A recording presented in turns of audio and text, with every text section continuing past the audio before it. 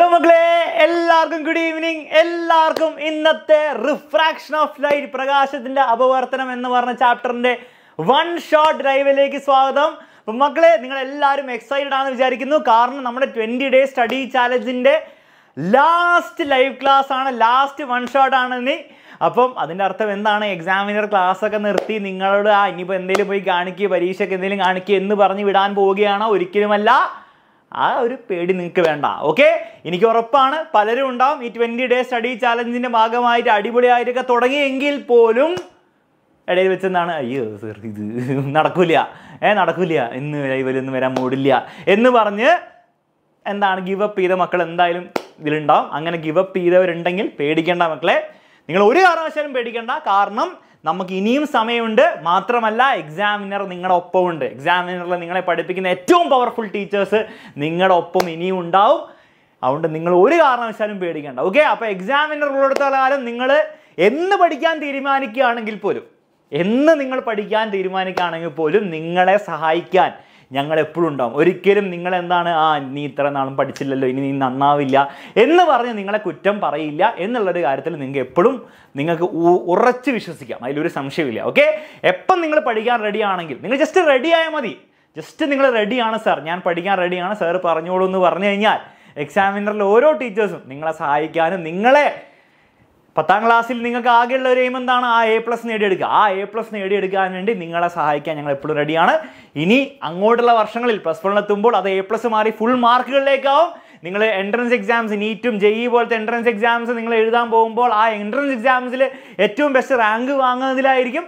എന്തിലാണെങ്കിലും നിങ്ങൾ റെഡി ആണെങ്കിൽ നിങ്ങൾ അവിടെ എത്തിക്കാൻ വേണ്ടി ഞങ്ങൾ റെഡി ആയിരിക്കും. കാര്യം മനസ്സിലായല്ലോ? ഇനി കൂടുതൽ ഡയലോഗ് അടിക്കണ്ടല്ലോ. ഓക്കെ മക്കളെ, അപ്പോൾ 2-3 ഇമ്പോർട്ടൻറ്റ് കാര്യങ്ങൾ പറയാനുള്ളത്. ഒന്നെന്താണ്, നിങ്ങൾക്ക് അറിയുന്നത് പോലെ നമ്മുടെ 20 ഡേ സ്റ്റഡി ചാലഞ്ച് നമ്മൾ ഇന്നത്തോടെ കൺക്ലൂഡ് ചെയ്യാൻ പോവുകയാണ്. പക്ഷെ നമുക്ക് ഇനിയും ഒരു 7 ദിവസം, ഒരാഴ്ച നമുക്ക് സമയം ബാക്കിയുണ്ട് ക്രിസ്മസ് പരീക്ഷയ്ക്ക് മുൻപ്. ആ 7 ദിവസം കൊണ്ട് നമ്മൾ എന്താ ചെയ്യാൻ പോകുന്നത്? നമ്മൾ ഇത്രയേ ഉള്ളൂ മക്കളെ. എനിക്ക് ഉറപ്പാണ്, ഞാൻ നേരത്തെ പറഞ്ഞ പോലെ തന്നെ കുറച്ച് കുട്ടികളെങ്കിലും ഉണ്ടാവും ഈ 20 ഡേയ്സിൽ കംപ്ലീറ്റ് ചാപ്റ്റേഴ്സ് പഠിച്ച് തീർക്കാൻ പറ്റാത്തവർ ഒന്ന് കൈപൊക്കുക. അതേസമയം എന്താണ്, ഞാൻ സാർ 20 ഡേയ്സ് സ്റ്റഡി ചാലഞ്ചിൽ കുറച്ചൊക്കെ പഠിച്ചു, പക്ഷെ പഠിച്ചതൊക്കെ മറന്നുപോയി, അത്ര കൂടെ ഓർമ്മ കിട്ടുന്നില്ല. അപ്പോൾ ഇങ്ങനത്തെ ഒരു പ്രശ്നം നിങ്ങൾക്ക് എല്ലാവർക്കും ഉണ്ടാവും. അത് വളരെ സ്വാഭാവികമാണ്. നിങ്ങൾക്ക് മാത്രമല്ല എല്ലാവർക്കും ആ പ്രശ്നം ഉണ്ടാവും. ഈ ലൈവ് ചാറ്റിൽ ഇപ്പോൾ പൊക്കുമ്പോൾ നിങ്ങൾക്ക് മനസ്സിലാവും എത്ര പേർക്ക് ആ പ്രശ്നം ഉണ്ടെന്ന്. അപ്പോൾ ആ പ്രശ്നത്തിനെ നേരിടാൻ ഒരേ ഒരു വഴിയേ ഉള്ളൂ. നിങ്ങൾക്ക് വേണ്ടി എക്സാമിനർ എന്താണ് മക്കളെ, ഒരു ഗംഭീര സ്റ്റഡി ചാലഞ്ച് കൊണ്ടുവരുന്നു. ഈ ഒരു സ്റ്റഡി ചാലഞ്ചിൽ 2 കാര്യങ്ങളാണ് സംഭവിക്കാൻ പോകുന്നത്. ഒന്ന്, ഓൾറെഡി അത്യാവശ്യം പഠിച്ചവർക്ക് ഗംഭീര റിവിഷൻ ആയിരിക്കും കിട്ടാൻ പോകുന്ന എല്ലാ ചാപ്റ്റേഴ്സിൻ്റെയും. അതേസമയം ഓൾറെഡി മര്യാദയ്ക്ക് പഠിക്കാത്തവർ, അതേ സിലബസും തീർക്കാത്തവർക്ക് കംപ്ലീറ്റ് സിലബസ് വെറും 7 ദിവസം കൊണ്ട് എക്സാമിനർ കവർ ചെയ്ത് തരുന്നതായിരിക്കും. പക്ഷെ അതെങ്ങനെയായിരിക്കും എന്നുള്ള കാര്യങ്ങളൊക്കെ ഞായറാഴ്ച കൃത്യം 7:30 റിവീൽ ചെയ്യുക. സോ ഒരു കാരണവശാലും ഞായറാഴ്ച 7:30 നടക്കാൻ പോകുന്ന ഈ ഒരു ചാലഞ്ചിൻ്റെ 7 ഡേ സ്റ്റഡി ചാലഞ്ചിന്റെ അനൗൺസ്മെന്റ് ലൈവ് നിങ്ങൾ മിസ് ചെയ്യരുത്. ഓക്കെ, അപ്പോൾ എല്ലാവരും ഉണ്ടാവാൻ പോകുന്നവർ എല്ലാവരും ഒരു ഹാർട്ടി മോജി ഇടുക മക്കളെ. പിന്നെ നിങ്ങൾക്ക് അറിയുന്ന കാര്യമാണ് ESATന്റെ കാര്യം. ESAT 2 എക്സാംസ് ആയിരിക്കും ഉണ്ടാവുക. നീറ്റിന് വേണ്ടി മാത്രം 2 എക്സാംസ് ആയിരിക്കും ഉണ്ടാവുക. അപ്പോൾ ESAT നീറ്റിൽ നിങ്ങൾക്ക് പങ്കെടുക്കാൻ താല്പര്യമുണ്ട്, നിങ്ങൾ എന്ത് ചെയ്യണം മക്കളെ? നമ്മുടെ ലിങ്ക് ഡിസ്ക്രിപ്ഷനിലുണ്ട്, അതിൽ രജിസ്റ്റർ ചെയ്യുക. ESAT JEE താല്പര്യം, അത് ESAT നെക്സ്റ്റ് ഇയറിൽ നിങ്ങൾക്ക് കിട്ടാൻ പോകുന്ന സ്കോളർഷിപ്പ് എക്സാമാണ് എക്സാമിന് തരാൻ പോകുന്നത്. അപ്പോൾ JEE ബ്രാഞ്ചിൽ, അതായത് IIT-യിലേക്ക് എത്തിപ്പെടാനാണ് നിങ്ങൾക്ക് ആഗ്രഹമെങ്കിൽ ESAT JEE എക്സാമാണ് നിങ്ങൾ എഴുതേണ്ടത്. ESAT JEE സിംഗിൾ റൗണ്ട് ആയിരിക്കും, ഓൺലൈൻ എക്സാം ആയിരിക്കും. ESAT നീറ്റ് എന്ന് പറഞ്ഞാൽ 2 റൗണ്ട് ആയിരിക്കും മക്കളെ. ഫസ്റ്റ് റൗണ്ട് ESAT പ്രിലിംസ് ആയിരിക്കും, അത് ഓൺലൈൻ ആയിരിക്കും. അതിൽ നിങ്ങൾ ക്വാളിഫൈ ചെയ്താൽ മാത്രമേ നിങ്ങൾക്ക് എന്ത് ചെയ്യാൻ പറ്റുള്ളൂ, ESAT മെയിൻ എക്സാം എഴുതാൻ പറ്റുള്ളൂ, വിച്ച് ഇസ് ഓഫ്ലൈൻ. അപ്പോൾ ആദ്യം നിങ്ങൾ എന്ത് ചെയ്യണം, ഈ പ്രിലിംസ് ക്വാളിഫൈ ചെയ്യണം. പ്രിലിംസിൻ്റെ ഡീറ്റെയിൽസ് ഒക്കെ ഇവിടെ കൊടുത്തിട്ടുണ്ട്, വേണമെന്ന് സ്ക്രീൻഷോട്ട് എടുത്ത് വെക്കാം. കൂടുതൽ കാര്യങ്ങൾ ഞാൻ പറയുന്നില്ല, കാരണം അലൻ സാർ ഒരു വീഡിയോയിൽ നമ്മുടെ ചാനലിൽ ഇട്ടിട്ടുണ്ട് ESATന്റെ കംപ്ലീറ്റ് കാര്യങ്ങൾ, സിലബസും എല്ലാ കാര്യങ്ങളും. അതുപോയി നിങ്ങൾ കാണേണ്ടതാണ്. ഓക്കെ, രജിസ്റ്റർ ചെയ്യാൻ ആകെ എന്ത് ചെയ്യാനുള്ളൂ, താഴെ എന്ത് ചെയ്യുക, ഡിസ്ക്രിപ്ഷനിൽ ലിങ്ക് കൊടുത്തിട്ടുണ്ട്, അതിൽ പോയി രജിസ്റ്റർ ചെയ്യുക. വേഗം തന്നെ രജിസ്റ്റർ ചെയ്യുക കേട്ടോ മക്കളെ. റെഡി? ശരി. പിന്നെ എനിക്ക് പറയാനുള്ളത് എന്താണ്, ലക്ഷ്യ ബാച്ചിൽ ജോയിൻ ചെയ്യാൻ ആഗ്രഹമുള്ളവർക്ക് ജോയിൻ ചെയ്യുക. എക്സാമിനറിൻ്റെ full content plus എക്സാമിനറിൻ്റെ study material, revision batch എല്ലാം വെറും നിങ്ങൾക്ക് എന്താണ് ഇവിടെ കൊടുത്തിരിക്കുന്നത് 3000 എന്ന് പറഞ്ഞാൽ വളരെ അഫോർഡബിൾ ഫീസ് കിട്ടുന്നതായിരിക്കും. ജോയിൻ ചെയ്യാൻ ആഗ്രഹമുണ്ട്, താഴെ നമ്പർ കൊടുത്തിട്ടുണ്ട് മക്കളെ. ക്ലാസ് കഴിഞ്ഞിട്ട് എന്ത് ചെയ്യുക, വാട്സപ്പ് ചെയ്യുക, ജോയിൻ ചെയ്യുക. അതിലെ ക്ലാസ്സും കണ്ട് പഠിക്കുക, അടിപൊളിയായിട്ട് മുന്നോട്ട് പോവുക. ഓക്കെ, അപ്പോൾ ഡീറ്റെയിൽസ് പറയാനുള്ളതൊക്കെ പറഞ്ഞു കഴിഞ്ഞു. ഇനി നമുക്ക് എന്ത് ചെയ്യാം, നേരെ നമ്മുടെ ക്ലാസ്സിലേക്ക് കിടക്കാം. ഇന്നത്തെ നമ്മുടെ ചാപ്റ്റർ റിഫ്രാക്ഷൻ ഓഫ് ലൈറ്റ് ആണ്. ഈ ചാപ്റ്ററിനെ കുറേ പേര് പേടിയോടെയാണ് കാണുന്നത്, പക്ഷേ ഇന്നത്തെ ലൈവോടെ നമ്മൾ ഈ ചാപ്റ്ററിലെ എല്ലാ കാര്യങ്ങളും നമ്മൾ പഠിച്ചു തീർക്കുന്നതായിരിക്കും. So first of all live തുടങ്ങുന്നതിന് മുമ്പ് ചോദിക്കാം, എത്ര പേർക്ക് ഈ ചാപ്റ്റർ പേടിയാണ്? പേടിയുള്ളവരൊക്കെ ഒരു കറുത്ത കളർ ഹാർട്ട് ഇമോജി ഇടുക. പേടിയുള്ളവർ, പേടിയൊന്നും ഇല്ല സാർ, ഇതൊക്കെ സാറിൻ്റെ കൂടെ പഠിച്ചു കഴിഞ്ഞാൽ ഫുൾ സെറ്റ് ആയിരിക്കും എന്ന് പറയുന്ന ഒരു നീല കളർ ഹാർട്ട് ഇമോജി ഇടുക. ഇനി ഒന്നും ഇല്ലാത്തവർ എന്ത് ചെയ്യുക, വെറുതെ ഇങ്ങനെ ഇരിക്കുക. വെറുതെ ഇരിക്കുന്നതിനോടൊപ്പം എന്ത് ചെയ്യുക, ലൈവിൻ്റെ കൗണ്ട് 1000 ക്രോസ് ചെയ്തിട്ടുള്ള ഒരു 1.5K എങ്കിലും ആക്കാൻ വേണ്ടി നിങ്ങൾ ശ്രമിക്കണം. അതിനോടൊപ്പം ലൈക്കിൻ്റെ കൗണ്ടും കൂടി കൂട്ടാൻ തുടങ്ങാം. അപ്പോൾ ഈ കറുത്ത ഹാർട്ട് ഇമോജി ഇട്ടവരൊക്കെ ലൈവ് കഴിയുമ്പോഴേക്കും ഫുൾ ലൈവ് കാണാൻ വേണ്ടി ശ്രമിക്കുക. 1.5 മണിക്കൂറേ മാക്സിമം ഉണ്ടാവുള്ളൂ. ഈ ഫുൾ ലൈവ് കഴിയുന്നതോടെ ആ ഹാർട്ട് ഇമോജി ഒക്കെ നീല കളർ ആക്കും. ഓക്കെ, അപ്പം നമുക്ക് സമയം വേസ്റ്റ് ചെയ്യാനല്ല, നേരെ ലൈവിലേക്ക് കിടക്കാം. വീണ്ടും ഓർമ്മിക്കുകയാണ്, സൺഡേ അതായത് നാളെ 7:30 7 ഡേ സ്റ്റഡി ചാലഞ്ച് ഉണ്ട്. വന്നിരുന്നാൽ ഫുൾ ചാപ്റ്റർ റിവൈസ് ചെയ്യാം. ഒന്നും പഠിക്കാത്തവർക്ക് ഫുൾ ചാപ്റ്റർ പഠിച്ചെടുക്കുകയും ചെയ്യാം ക്രിസ്മസ് പരീക്ഷയ്ക്ക് മുമ്പ്. പിന്നെ ക്രിസ്മസ് പരീക്ഷ ഫുൾ ജിങ്കലാല, ക്രിസ്മസ് പരീക്ഷയല്ല, ക്രിസ്മസ് പരീക്ഷ എക്സാം കഴിഞ്ഞാൽ ഹോളിഡേയ്സ് ഫുൾ ജിങ്കലാല അടിച്ച് നടക്കാം. ഓക്കെ, അപ്പോൾ സമയം വേസ്റ്റ് ചെയ്യേണ്ട, നമ്മൾ ചാപ്റ്ററിലേക്ക് കിടക്കാം. ചാപ്റ്റർ തുടങ്ങാൻ റെഡി ആയവരെല്ലാവരും റെഡി എന്ന് പറയാം മക്കളെ. ഫസ്റ്റ് നമുക്ക് പഠിക്കാനുള്ളത് എന്താണ് ഈ അപവർത്തനം അഥവാ റിഫ്രാക്ഷൻ എന്ന് പറഞ്ഞാൽ. എന്താണ് ഈ റിഫ്രാക്ഷൻ എന്ന് പറഞ്ഞാൽ? ഇത്രയേ ഉള്ളൂ മക്കളെ. ലൈറ്റ് എയറിൽ കൂടെ ഇങ്ങനെ പോയിരുന്നു, വായുവിൽ കൂടെ ഇങ്ങനെ സുഖമായിട്ട് ഇങ്ങനെ സഞ്ചരിക്കുകയായിരുന്നു. പെട്ടെന്ന് എന്താ, ഗ്ലാസ്സിനെ കാണുമ്പോൾ എന്താ, അയ്യോ, ഫുൾ കൺഫ്യൂഷനായി. ലൈറ്റ് വിചാരിച്ച് നേരെ ഇങ്ങനെ പോവാന്ന്. പക്ഷെ ഗ്ലാസ്സിനെ കാണുമ്പോൾ ഗ്ലാസ് പറയുന്നു, നേരെ പോലും നടക്കില്ല മകനെ, നീ എൻ്റെ ഉള്ളിൽ കയറിയില്ലേ, ഇനിയിപ്പോൾ നീ എന്ത് ചെയ്യുക, കുറച്ചൊന്ന് ചെരിഞ്ഞു പോയാൽ മതി എന്ന് പറയും. അപ്പം നേരെ ഇങ്ങനെ പോകേണ്ട ലൈറ്റ് എന്താണ്, ഗ്ലാസിൻ്റെ ഉള്ളിൽ കിടക്കുമ്പോൾ എന്താണ്, ചെറുതായിട്ടൊന്ന് ചെരിഞ്ഞിട്ട് വേണം പോകാൻ വേണ്ടിയിട്ട്. ഈ പരിപാടിയാണ് നമ്മൾ എന്ത് വിളിക്കുക, റിഫ്രാക്ഷൻ എന്ന് വിളിക്കുക, അഥവാ അപവർത്തനം എന്ന് വിളിക്കുക. അതായത് ലൈറ്റ്, പ്രകാശം ഒരു മീഡിയത്തിൽ നിന്ന് വേറൊരു മീഡിയം, എയറൊരു മീഡിയമാണ്, ലൈറ്റ് ഗ്ലാസ് വേറൊരു മീഡിയമാണ്. അപ്പോൾ ഒരു മീഡിയത്തിൽ നിന്ന് മറ്റൊരു മീഡിയത്തിലേക്ക് കടക്കുമ്പോൾ അതിന് ഡയറക്ഷനിൽ ഒരു ചെറിയ ബെൻഡിങ് ഉണ്ടാവുന്നു, ഒരു വ്യതിയാനം ഉണ്ടാവുന്നു. അതിനെയാണ് നമ്മൾ റിഫ്രാക്ഷൻ എന്ന് വിളിക്കുക. പരീക്ഷയിൽ ചോദിക്കും, വാട്ട് ഈസ് റിഫ്രാക്ഷൻ, അപവർത്തനം എന്നാൽ എന്തെന്ന് ചോദിക്കുമ്പോൾ നിങ്ങൾ എഴുതി വെക്കണം, light Benz when it moves from one medium to another. ഒരു മീഡിയത്തിൽ നിന്ന് മറ്റൊരു മീഡിയത്തിലേക്ക് പോകുമ്പോൾ ലൈറ്റ് ബെൻഡ് ചെയ്യും. എന്ത് ചെയ്യും മക്കളെ, ബെൻഡ് ചെയ്യും, ഒടിയും. This phenomenon is called refraction. ഇതിനെയാണ് നമ്മൾ റിഫ്രാക്ഷൻ എന്ന് വിളിക്കുക.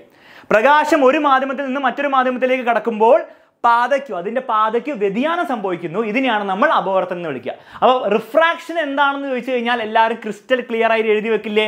ക്രിസ്റ്റൽ ക്ലിയർ ആണ്, ക്രിസ്റ്റൽ ക്ലിയർ എന്ന് ലൈവ് ചാറ്റിൽ പറയാം. ചോദിക്കുമ്പോൾ അത് പറയണം കേട്ടോ. ക്രിസ്റ്റൽ ക്ലിയർ ആണ്, ക്രിസ്റ്റൽ ക്ലിയർ എന്ന് പറയാം. ക്രിസ്റ്റൽ ക്ലിയർ അല്ലേ എന്ത് ചെയ്യണം, ഒന്നും പറയണ്ട, വീഡിയോ ബാക്ക് അടിക്കുക, ഒന്നും കൂടി കാണുക, മനസ്സിലാക്കി എടുക്കുക, മുന്നോട്ട് പോവുക. ഓക്കെ, റെഡി ആണല്ലോ? ശരി, ഇപ്പോൾ റിഫ്രാക്ഷൻ എന്താണെന്ന് മനസ്സിലായി. ഇനി നമുക്ക് റിഫ്രാക്ഷൻ്റെ നിയമങ്ങളുണ്ട്. നമ്മൾ റിഫ്ലക്ഷൻ, പ്രതിപതനം പഠിച്ചപ്പോൾ അവിടെ നമ്മൾ 2 നിയമം പഠിച്ചു. അതേപോലത്തെ 2 നിയമങ്ങൾ എവിടെയുണ്ട് മക്കളെ? റിഫ്രാക്ഷൻ, അപവർത്തനത്തിലുണ്ട്. അപ്പോൾ അപവർത്തനത്തിൻ്റെ നിയമങ്ങളാണ് പഠിക്കാൻ പോകുന്നത്. ഫസ്റ്റ് നിയമം വളരെ സിമ്പിളാണ് മക്കളെ. ലൈറ്റ് ഒരു മീഡിയത്തിൽ നിന്ന് വേറെ മീഡിയത്തിലേക്ക് പോവാണ്. ഈ ഫസ്റ്റ് മീഡിയം, അതായത് ഈ ഒരു മീഡിയത്തിൽ നിന്ന് മറ്റേ മീഡിയത്തിലേക്ക് പോകുന്ന ലൈറ്റിനെ നമ്മൾ എന്ത് വിളിക്കും? ആ രശ്മിനെ എന്ത് വിളിക്കും? It is called incident ray. വന്ന് ഇടിക്കുന്ന ലൈറ്റിനെ നമ്മൾ വിളിക്കും ഇൻസിഡൻറ്റ് റേ അഥവാ പതന രശ്മി എന്ന് വിളിക്കും. ഓക്കെ, ലൈറ്റ് വന്ന് ഇടിക്കുന്നു, രണ്ടാമത്തെ മീഡിയത്തിലേക്ക് കടക്കുന്നു. അപ്പുറത്തേക്ക് കടക്കുന്ന രശ്മിനെ, റേനെ നമ്മൾ എന്ത് വിളിക്കും? റിഫ്ലക്റ്റഡ് റേ എന്ന് വിളിക്കാൻ പറ്റുമോ? ഇല്ല, അത് റിഫ്ലക്ഷനാണ്.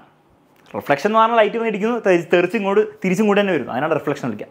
ഇവിടെ അങ്ങനെയല്ല, ലൈറ്റ് എയറിൽ നിന്ന് ഗ്ലാസ്സിലേക്ക് കടക്കുകയാണ് ചെയ്യുന്നത്. അപ്പം എയറിലുള്ള റേനെ നമ്മൾ വിളിക്കും ഇൻസിഡൻറ്റ് റേ, അപ്പുറത്തേക്ക് കടന്ന റേനെ നമ്മൾ വിളിക്കും റിഫ്രാക്റ്റഡ് റേ അഥവാ അപവർത്തന രശ്മി.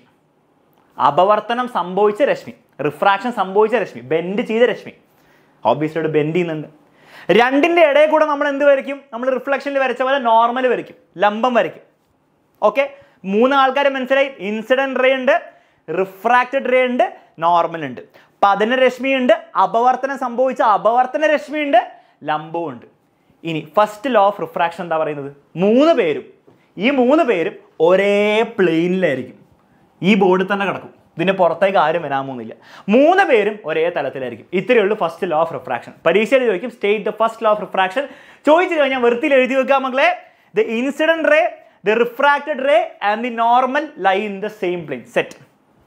പതന രശ്മിയും അപവർത്തന രശ്മിയും ലംബവും ഒരേ തലത്തിൽ സ്ഥിതി ചെയ്യുന്നു. തീർക്കുക. Incident ray, refracted ray, normal എല്ലാം ഒരേ പ്ലെയിനിലായിരിക്കും. ക്രിസ്റ്റൽ ക്ലിയർ ആണല്ലോ മക്കളെ? ക്രിസ്റ്റൽ ക്ലിയർ ആണോ? ക്രിസ്റ്റൽ ക്ലിയർ ആണ്. സിമ്പിൾ, ഒന്നുമില്ല, ഇതിൽ കൂടുതൽ ഒന്നും പഠിക്കാനില്ല. ഓക്കെ, അങ്ങനെയാണ് രണ്ടാമത്തെ നിയമം എന്താ പറയുന്നത്? രണ്ടാമത്തെ നിയമം ശ്രദ്ധിക്കാം മക്കളെ. ഇൻസിഡൻറ്റ് റേ ഉണ്ട് ഇവിടെ മക്കളെ, നോക്കിക്കേ. ഇൻസിഡൻറ്റ് റേ ഉണ്ട്.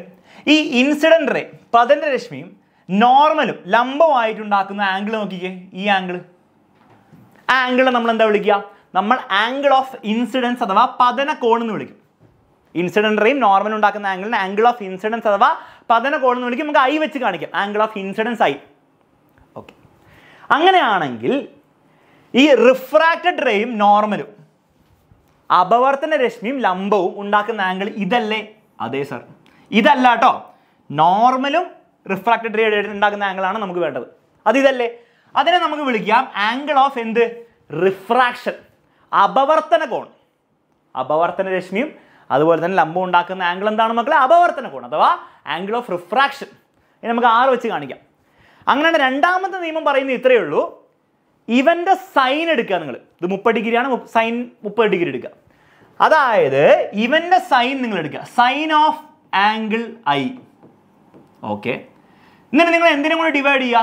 മറ്റവൻ്റെ സൈൻ എടുത്തിട്ട് അതിനെ കൂടെ ഡിവൈഡ് ചെയ്യുക. മറ്റവൻ്റെ സൈൻ എന്താണ്? Sign R. അതായത് ഫോർ എക്സാമ്പിൾ ഇത് 30 ഡിഗ്രിയും അത് 50 ഡിഗ്രിയാണെന്ന് വിചാരിക്കുക. അപ്പോൾ സൈൻ ഓഫ് 30 ഡിഗ്രി എടുക്കുക, താഴെ എന്തെടുക്കുക? സൈൻ ഓഫ് 50 ഡിഗ്രി എടുക്കുക. ഇപ്പോൾ 2 നമ്പേഴ്സിൻ്റെ സൈൻ എടുത്തു. ഈ സംഭവം എന്തായിരിക്കും അറിയോ?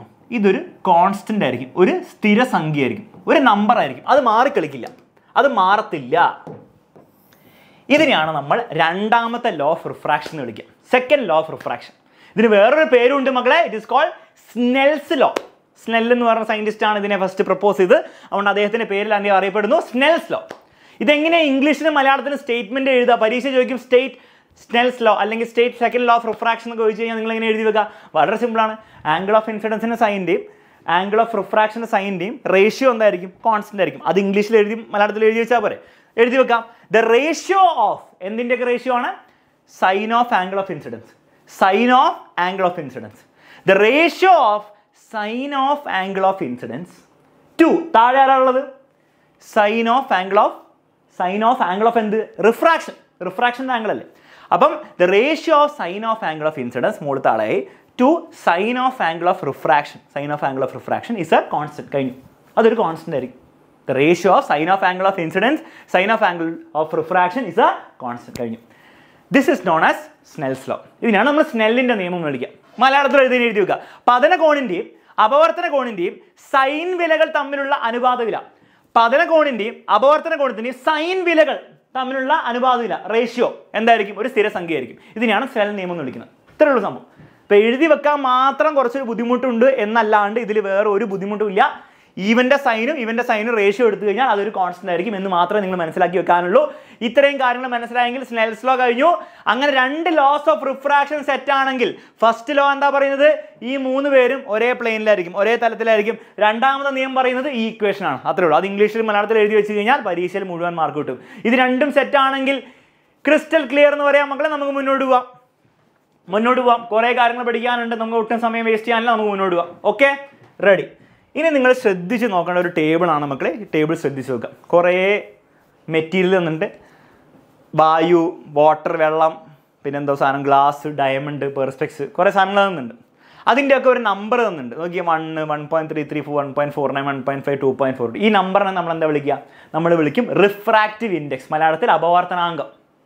ഓരോ മാധ്യമത്തിനും ഓരോ മീഡിയത്തിനും റിഫ്രാക്റ്റീവ് ഇൻഡെക്സ് അഥവാ അപവർത്തനാങ്കം എന്ന് പറഞ്ഞ നമ്പറുണ്ട്. അപവർത്തനാങ്കത്തിന് നമ്മൾ n വെച്ചിട്ടാണ് സൂചിപ്പിക്കുക. ഓക്കെ, നിങ്ങൾ ജസ്റ്റ് നമ്പേഴ്സ് നോക്കിക്കുക. എയറിൻ്റെ അപവർത്തനാങ്കം എത്രയാണ്? റിഫ്രാക്റ്റീവ് ഇൻഡെക്സ് എത്രയാണ് മക്കളെ? 1 ആണ്. എയറിനാണ് ഏറ്റവും കുറവ്. 1-നേക്കാളും താഴെ ആർക്കും ഇല്ല. എയറിന് അഥവാ വാക്യൂം, എയറും വാക്യൂം ഒക്കെ നമ്മൾ ഒരേപോലെയാണ് ട്രീറ്റ് ചെയ്യുക. ഓക്കെ, വായുവിനെയും ശൂന്യതേനെയൊക്കെ നമ്മൾ ഒരേപോലെയാണ് ട്രീറ്റ് ചെയ്യുക, വലിയ വ്യത്യാസമൊന്നും ഇല്ലാത്തതുകൊണ്ട്. രണ്ടിൻ്റെയും റിഫ്രാക്റ്റീവ് ഇൻഡെക്സ് 1 ആണ്, ഏറ്റവും മിനിമം ആണ്. വെള്ളത്തിന് എടുക്കുമ്പോൾ 1.33 ആണ്, ഗ്ലാസിന് എടുക്കുമ്പോൾ 1.5 ആണ്, അതിലും കൂടുതലാണ്. ഡയമണ്ടിന് എടുക്കുമ്പോൾ അതിനേക്കാളും കൂടുതലാണ് 2.42. അപ്പോൾ ഓരോ മാധ്യമത്തിൻ്റെ റിഫ്രാക്റ്റീവ് ഇൻഡെക്സിൻ്റെ ഏറ്റവും കുറവ് റിഫ്രാക്റ്റീവ് ഇൻഡെക്സ് ഉള്ള ആളാരാണ് മക്കളെ? എയർ അഥവാ വാക്യൂമാണ്. അതിന് എത്രയാണ് റിഫ്രാക്റ്റീവ് ഇൻഡെക്സ്? 1 ആണ്. ഇത്രയും കാര്യങ്ങൾ നിങ്ങൾക്ക് ഓർത്ത് വെക്കണം. ഇനി ഒരു കാര്യം കൂടി നിങ്ങൾ ശ്രദ്ധിച്ചിട്ടുണ്ടാവും. അപ്പുറത്തെ റോ നിങ്ങൾ നോക്കിക്കേ, അപ്പുറത്തെ കോളം നിങ്ങൾ നോക്കിക്കേ. അപ്പോൾ ഒരു കാര്യം കൂടി കിട്ടും, സ്പീഡ് ഓഫ് ലൈറ്റ്. എന്താണ് ഉദ്ദേശിക്കുന്നത് മക്കളെ? ഓരോ മാധ്യമത്തിലും ഓരോ മീഡിയത്തിലും ലൈറ്റിൻ്റെ സ്പീഡ് വേറെ വേറെയാണ്. അപ്പോൾ ലൈറ്റ് ഇങ്ങനെയൊക്കെ സഞ്ചരിക്കില്ലേ? അതൊരു കോൺസ്റ്റൻറ്റ് സ്പീഡിലല്ല. എയറിൽ കൂടെ ഒരു സ്പീഡിലാണ് സഞ്ചരിക്കുന്നതെങ്കിൽ ഗ്ലാസ്സിൽ കയറിയാൽ വേറെ സ്പീഡിലായിരിക്കും, വെള്ളത്തിൽ വേറെ സ്പീഡിലായിരിക്കും. അപ്പോൾ ലൈറ്റിൻ്റെ സ്പീഡ് എന്താണ്? ഓരോ മാധ്യമത്തിലും വേറെ വേറെയാണ്. ഓഹോഹോ. അപ്പോൾ അതും കൂടി നോക്കാം. എയറിൽ അഥവാ വാക്യൂത്തിൽ, എയറും വാക്യൂം ഒക്കെ ഒരേപോലെയാണ്. എയറിൽ എത്രയാണ് ലൈറ്റിൻ്റെ സ്പീഡ്? 3 × 10⁸ ആണ്. ഭയങ്കര സ്പീഡാണ്, ചെറിയ സ്പീഡൊന്നുമല്ല. 3 × 10⁸. അപ്പോൾ 3 കഴിഞ്ഞിട്ട് പിന്നെ 8 0 3 0 0 0 0 അത്രയും മീറ്റർ പെർ സെക്കൻഡ് ആണ്. എന്നാൽ വെള്ളത്തിലോ 2.3 × 10⁻⁸ ഉള്ളൂ. ഗ്ലാസ്സിലോ 2.0 × 10⁻⁸ ഉള്ളൂ. ഡയമണ്ടിൽ 1.2 × 10⁻⁸ ഉള്ളൂ. അപ്പോൾ എന്താണ്, ഓരോ മാധ്യമത്തിലും വേറെ വേറെ സ്പീഡാണ്. ഇനി ഒരു പാറ്റേൺ നിങ്ങൾക്ക് ഇവിടെ കാണാൻ സാധിക്കുന്നുണ്ടോ? റിഫ്രാക്റ്റീവ് ഇൻഡെക്സ് കൂടുന്തോറും ആ മാധ്യമത്തിലെ സ്പീഡ് ഓഫ് ലൈറ്റിൻ്റെ സ്പീഡ് എന്താണ്, കൂടുകയാണ് ചെയ്യുന്നത് കുറയാണോ ചെയ്യുന്നത്? കുറയാണ് ചെയ്യുന്നത്. റിഫ്രാക്റ്റീവ് ഇൻഡെക്സ് കൂടുന്തോറും ലൈറ്റിൻ്റെ സ്പീഡ് ആ മാധ്യമത്തിൽ കുറയുകയാണ് ചെയ്യുന്നത്. ഈ ഒരു പാറ്റേൺ ആണ് നിങ്ങൾ ഓർത്ത് വെക്കേണ്ടത്. വളരെ ഇമ്പോർട്ടൻറ്റ് പാറ്റേൺ ആണ് മക്കളെ. എന്താണ് പാറ്റേൺ? മീഡിയത്തിൻ്റെ റിഫ്രാക്റ്റീവ് ഇൻഡെക്സ് എത്രത്തോളം കൂടുന്നോ അത്രത്തോളം ആ മാധ്യമത്തിലെ ലൈറ്റിൻ്റെ സ്പീഡായ വി എന്ന് വിളിക്കാം, speed of light in that medium. പ്രകാശിക വേഗത ആ മീഡിയത്തിലെ പ്രകാശത്തിൻ്റെ വേഗത എത്രയാണ്, അത്രത്തോളം കുറവായിരിക്കും. നേരെ തിരിച്ചും കറക്റ്റായിരിക്കും. എത്രത്തോളം റിഫ്രാക്റ്റീവ് ഇൻഡെക്സ് കുറവാണോ അത്രത്തോളം ആ മാധ്യമത്തിൽ പ്രകാശത്തിൻ്റെ വേഗത, സ്പീഡ് ഓഫ് ലൈറ്റ് കൂടുതലായിരിക്കും. ഈ ഒരു പാറ്റേൺ തലേ കയറ്റിയോ? റിഫ്രാക്റ്റീവ് ഇൻഡെക്സ് എത്രത്തോളം കൂടുതലാണോ അത്രത്തോളം സ്പീഡ് ഓഫ് ലൈറ്റ് കുറവായിരിക്കും. എത്രത്തോളം റിഫ്രാക്റ്റീവ് ഇൻഡെക്സ് കുറവാണോ അത്രത്തോളം സ്പീഡ് ഓഫ് ലൈറ്റ് കൂടുതലായിരിക്കും. ഇത് ഓർത്ത് വെക്കാൻ ചെറിയ ട്രിക്ക് പറഞ്ഞുതരാം. റിഫ്രാക്റ്റീവ് ഇൻഡെക്സ് എന്ന് പറഞ്ഞാൽ മസിലാണ്. എത്രത്തോളം മസിൽ കൂടുതലാണോ പ്രകാശത്തിന് അത്രത്തോളം തടയും. അപ്പോൾ പ്രകാശത്തിൻ്റെ മാധ്യമത്തിലെ വേഗത, സ്പീഡ് എന്തായിരിക്കും, കുറവായിരിക്കും. എത്രത്തോളം റിഫ്രാക്റ്റീവ് ഇൻഡെക്സ് കുറവാണോ മസിൽ കുറവായിരിക്കും. അപ്പം തടയാൻ പറ്റുമോ? ഇല്ല, തടയാൻ പറ്റില്ല. നീ പൊയ്ക്കോ എന്ന് പറയും. ഓക്കെ, ഈ ഒരു കാര്യം സെറ്റാണല്ലോ മക്കളെ? സെറ്റാണോ? യെസ്. വീണ്ടും ഓർമ്മിപ്പിക്കുകയാണ്, മറക്കരുത്, ഇതും മറക്കരുത്. ഓക്കെ, അങ്ങനെയാണെങ്കിൽ ഇവരെ രണ്ടുപേരും കണക്ട് ചെയ്യുന്ന ഒരു ഇക്വേഷൻ ഉണ്ട്. ആരൊക്കെ സാർ കണക്ട് ചെയ്യുന്ന ഇക്വേഷൻ? റിഫ്രാക്റ്റീവ് ഇൻഡെക്സ് ആയ എന്നിനെയും ആ മാധ്യമത്തിൻ്റെ സ്പീഡ് ഓഫ് ലൈറ്റിൻ്റെ സ്പീഡ്, അതിനെ കണക്ട് ചെയ്യുന്ന ഇക്വേഷൻ മക്കളെ ഓർത്ത് വെച്ചോ. ഇതാണ്. ഇത് ഉപയോഗിച്ച് കുറേ ക്വസ്റ്റ്യൻസ് വരും. ഇക്വേഷൻ വളരെ സിമ്പിളാണ്. n = c / v ആണ്. n എന്ന് പറഞ്ഞാൽ refractive index of the medium, ആ മാധ്യമത്തിൻ്റെ അപവർത്തനാങ്കം. ഓക്കെ, v എന്ന് പറഞ്ഞാൽ speed of light in the medium, ആ മാധ്യമത്തിലെ ലൈറ്റിൻ്റെ സ്പീഡ്.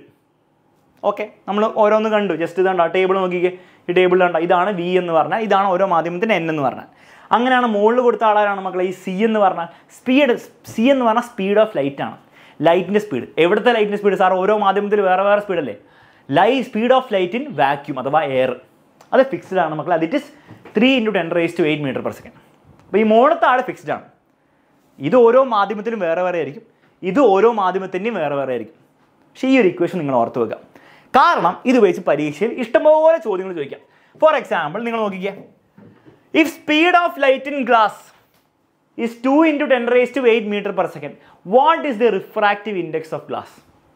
ഗ്ലാസ്സിലൂടെ പ്രകാശത്തിൻ്റെ വേഗത 2 × 10⁸ m/s ആണെങ്കിൽ ഗ്ലാസിൻ്റെ അപവർത്തനാങ്കം കാണുക. ഇതിപ്പോൾ എങ്ങനെ ചെയ്യാം? ഒന്നുമില്ല. ഇങ്ങനത്തെ ചോദ്യങ്ങൾ ചോദിച്ചു കഴിഞ്ഞാൽ അപവർത്തനാങ്കം കാണുക, സ്പീഡ് ഓഫ് ലൈറ്റ് കാണുക എന്ന് ചോദിച്ചു കഴിഞ്ഞാൽ ഇതെടുത്തും കൂടി എഴുതി വെക്കുക. n = c/v എഴുതി വെക്കുക. ഒന്നും ആലോചിക്കണ്ട, എഴുതി വെച്ചേ. n = c/v എഴുതി വെച്ചാൽ മക്കളെ വേഗം എൻ്റെ കൂടെ ചെയ്യണേ. ഈ ചാപ്റ്ററിൽ ഞാൻ കുറച്ച് എഴുതാനും വരയ്ക്കാനൊക്കെ ഉണ്ട്.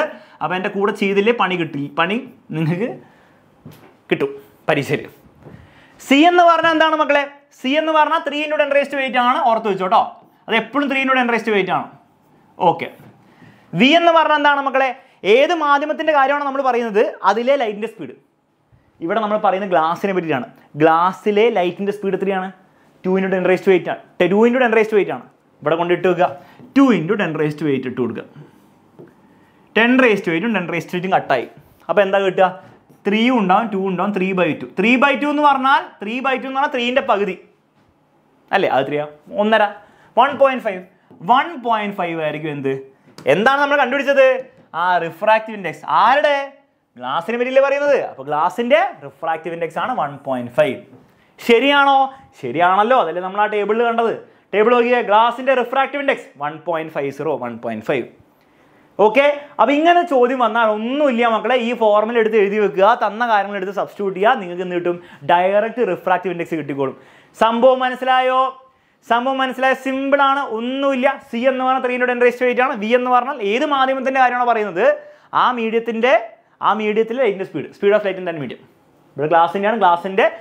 ഗ്ലാസ് എന്ന് പറഞ്ഞാൽ മീഡിയത്തിൻ്റെ സ്പീഡ് ഓഫ് ലൈറ്റ് എഴുതി വെക്കുക. ക്ലിയർ ആണ്? ഇനി ഇത് വേറെ രീതിയിലും ചോദിക്കാം. ഫോർ എക്സാമ്പിൾ നോക്ക്. What is the speed of light in water? Refractive index of water is ഇത്ര. വെള്ളത്തിലെ പ്രകാശിക വേഗതയാണ്, പ്രകാശത്തിൻ്റെ വേഗത്തിനാണ്. ഇതെങ്ങനെയാണ് ചെയ്യാം മക്കളെ? നേരത്തെ ചോദിച്ചത് സ്പീഡ് ഓഫ് ലൈറ്റ് തന്നു, എന്നിട്ട് റിഫ്രാക്റ്റീവ് ഇൻഡെക്സ് ചോദിച്ചു. ഇപ്പം നേരെ തിരിച്ചാണ് ചോദിച്ചിരിക്കുന്നത്. റിഫ്രാക്റ്റീവ് ഇൻഡെക്സ് തന്നു, എന്നിട്ട് ആ മീഡിയത്തിൽ വെള്ളത്തിലെ സ്പീഡ് ഓഫ് ലൈറ്റ് കണ്ടുപിടിക്കാൻ പറഞ്ഞു. ഇതെങ്ങനെ ചെയ്യാം? ഒന്നുമില്ല, സെയിം ഫോർമുല ഉപയോഗിക്കുക. സെയിം ഫോർമുല ഉപയോഗിച്ച് n=c/v. ഓക്കെ, ഒറ്റ ഫോർമുല നിങ്ങൾ ഓർത്തുകൊള്ളുള്ളൂ, n=c/v. ഇനി നിങ്ങൾ ആലോചിക്കുക, നിങ്ങൾക്ക് എന്തൊക്കെ തന്നിട്ടുണ്ട്. നിങ്ങൾക്ക് n തന്നിട്ടുണ്ടോ? യെസ് സാർ, n തന്നിട്ടുണ്ട്. 4/3 ആണ്. സി നിങ്ങൾക്ക് അറിയോ? സി നമുക്ക് അറിയാം, 3 × 10⁸ ആണ്. ഇത് നിങ്ങൾക്ക് അറിയോ? Speed of light in water ആണ്, വാട്ടർ. അതറിയോ? ഇല്ല, അതാണ് കണ്ടുപിടിക്കേണ്ടത്.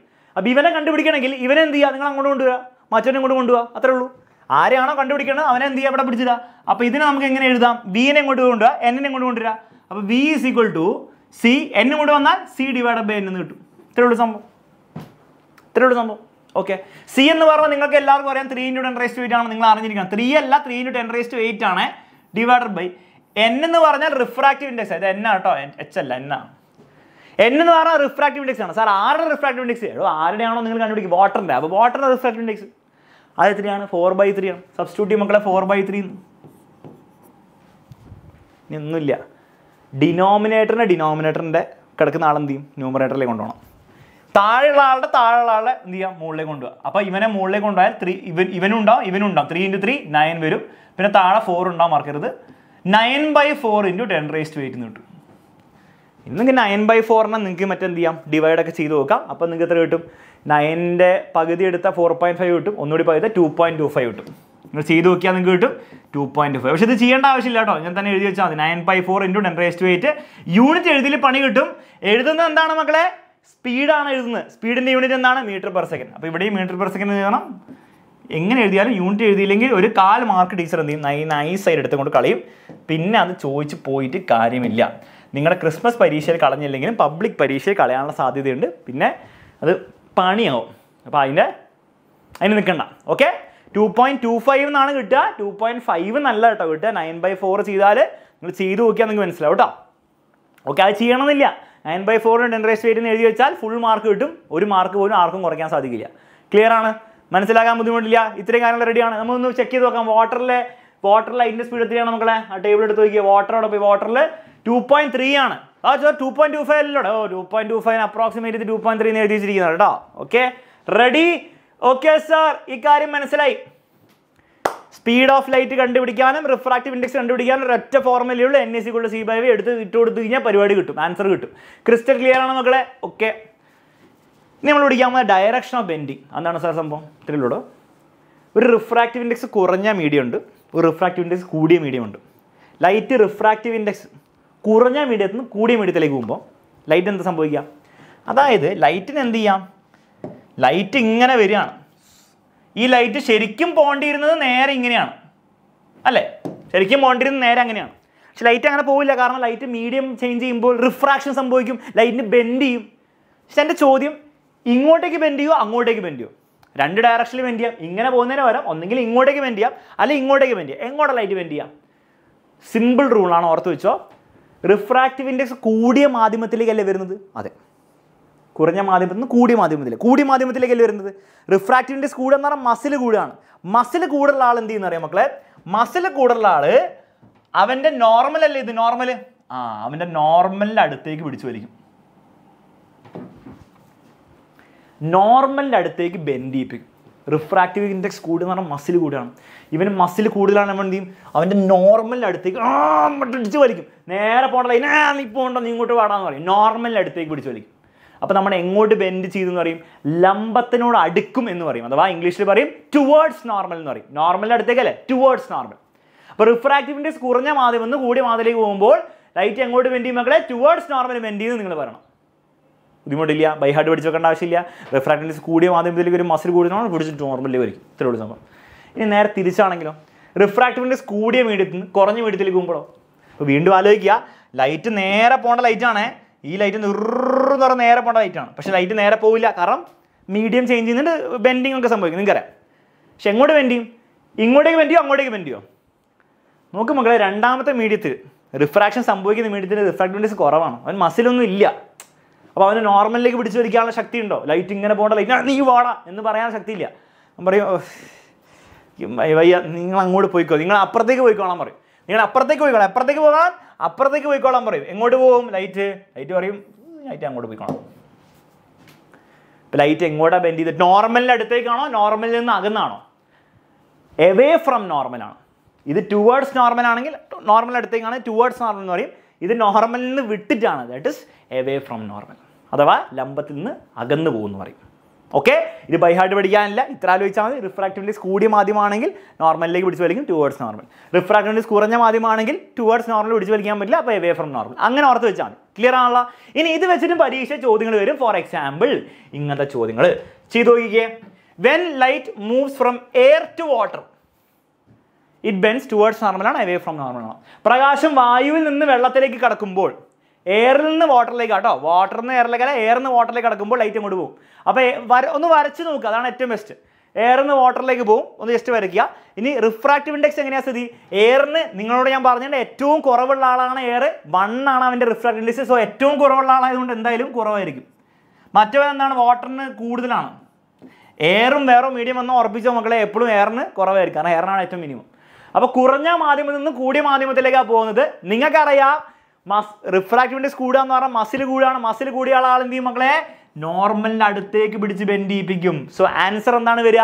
ടുവേർഡ്സ് നോർമൽ, നോർമലിലേക്ക് അടുക്കുന്നു എന്നാണ് നിങ്ങൾ എഴുതി വെക്കേണ്ടത്. ലംബത്തിനോട് അടുക്കുന്നു എന്ന് എഴുതി വെക്കുക. പരീക്ഷയിൽ എന്താണ്? സിമ്പിളായിട്ട് ഒരു മാർക്ക് കിട്ടുള്ളൂ. ഒരു മാർക്കിനൊക്കെ ചോദിക്കുള്ളൂ കേട്ടോ, അതൊക്കെ. പക്ഷെ ആ ഒരു മാർക്ക് ഉറപ്പിക്കാൻ പറ്റും. ക്ലിയർ ആണ്?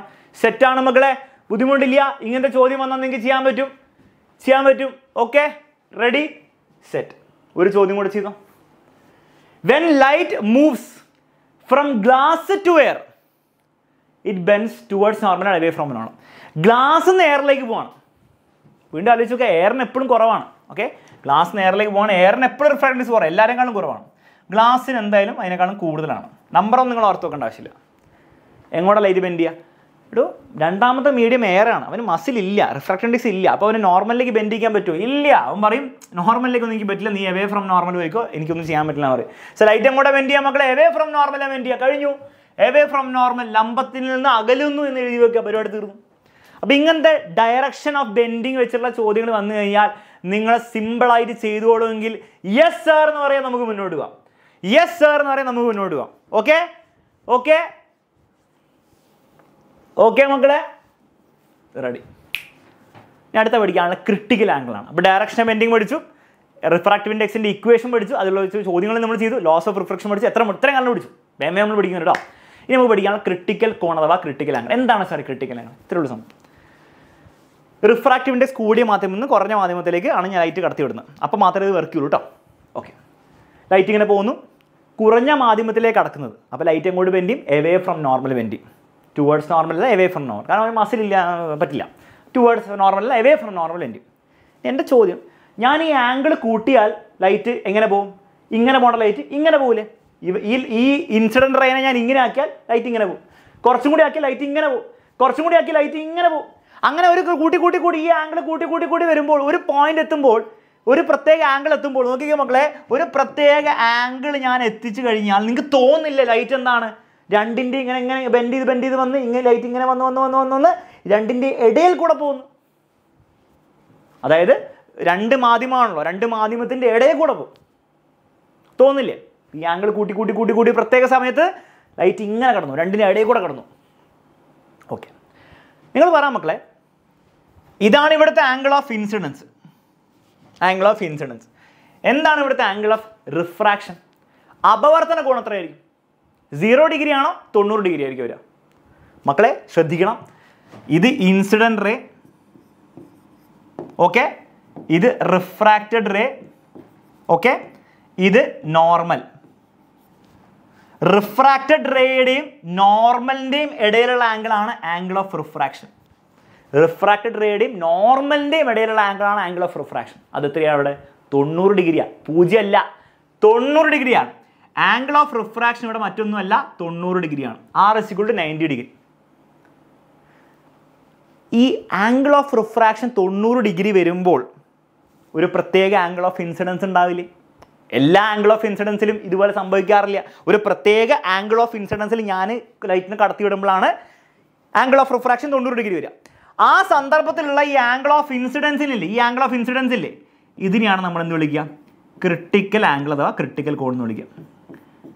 ക്രിട്ടിക്കൽ ആംഗിൾ അഥവാ critical cone.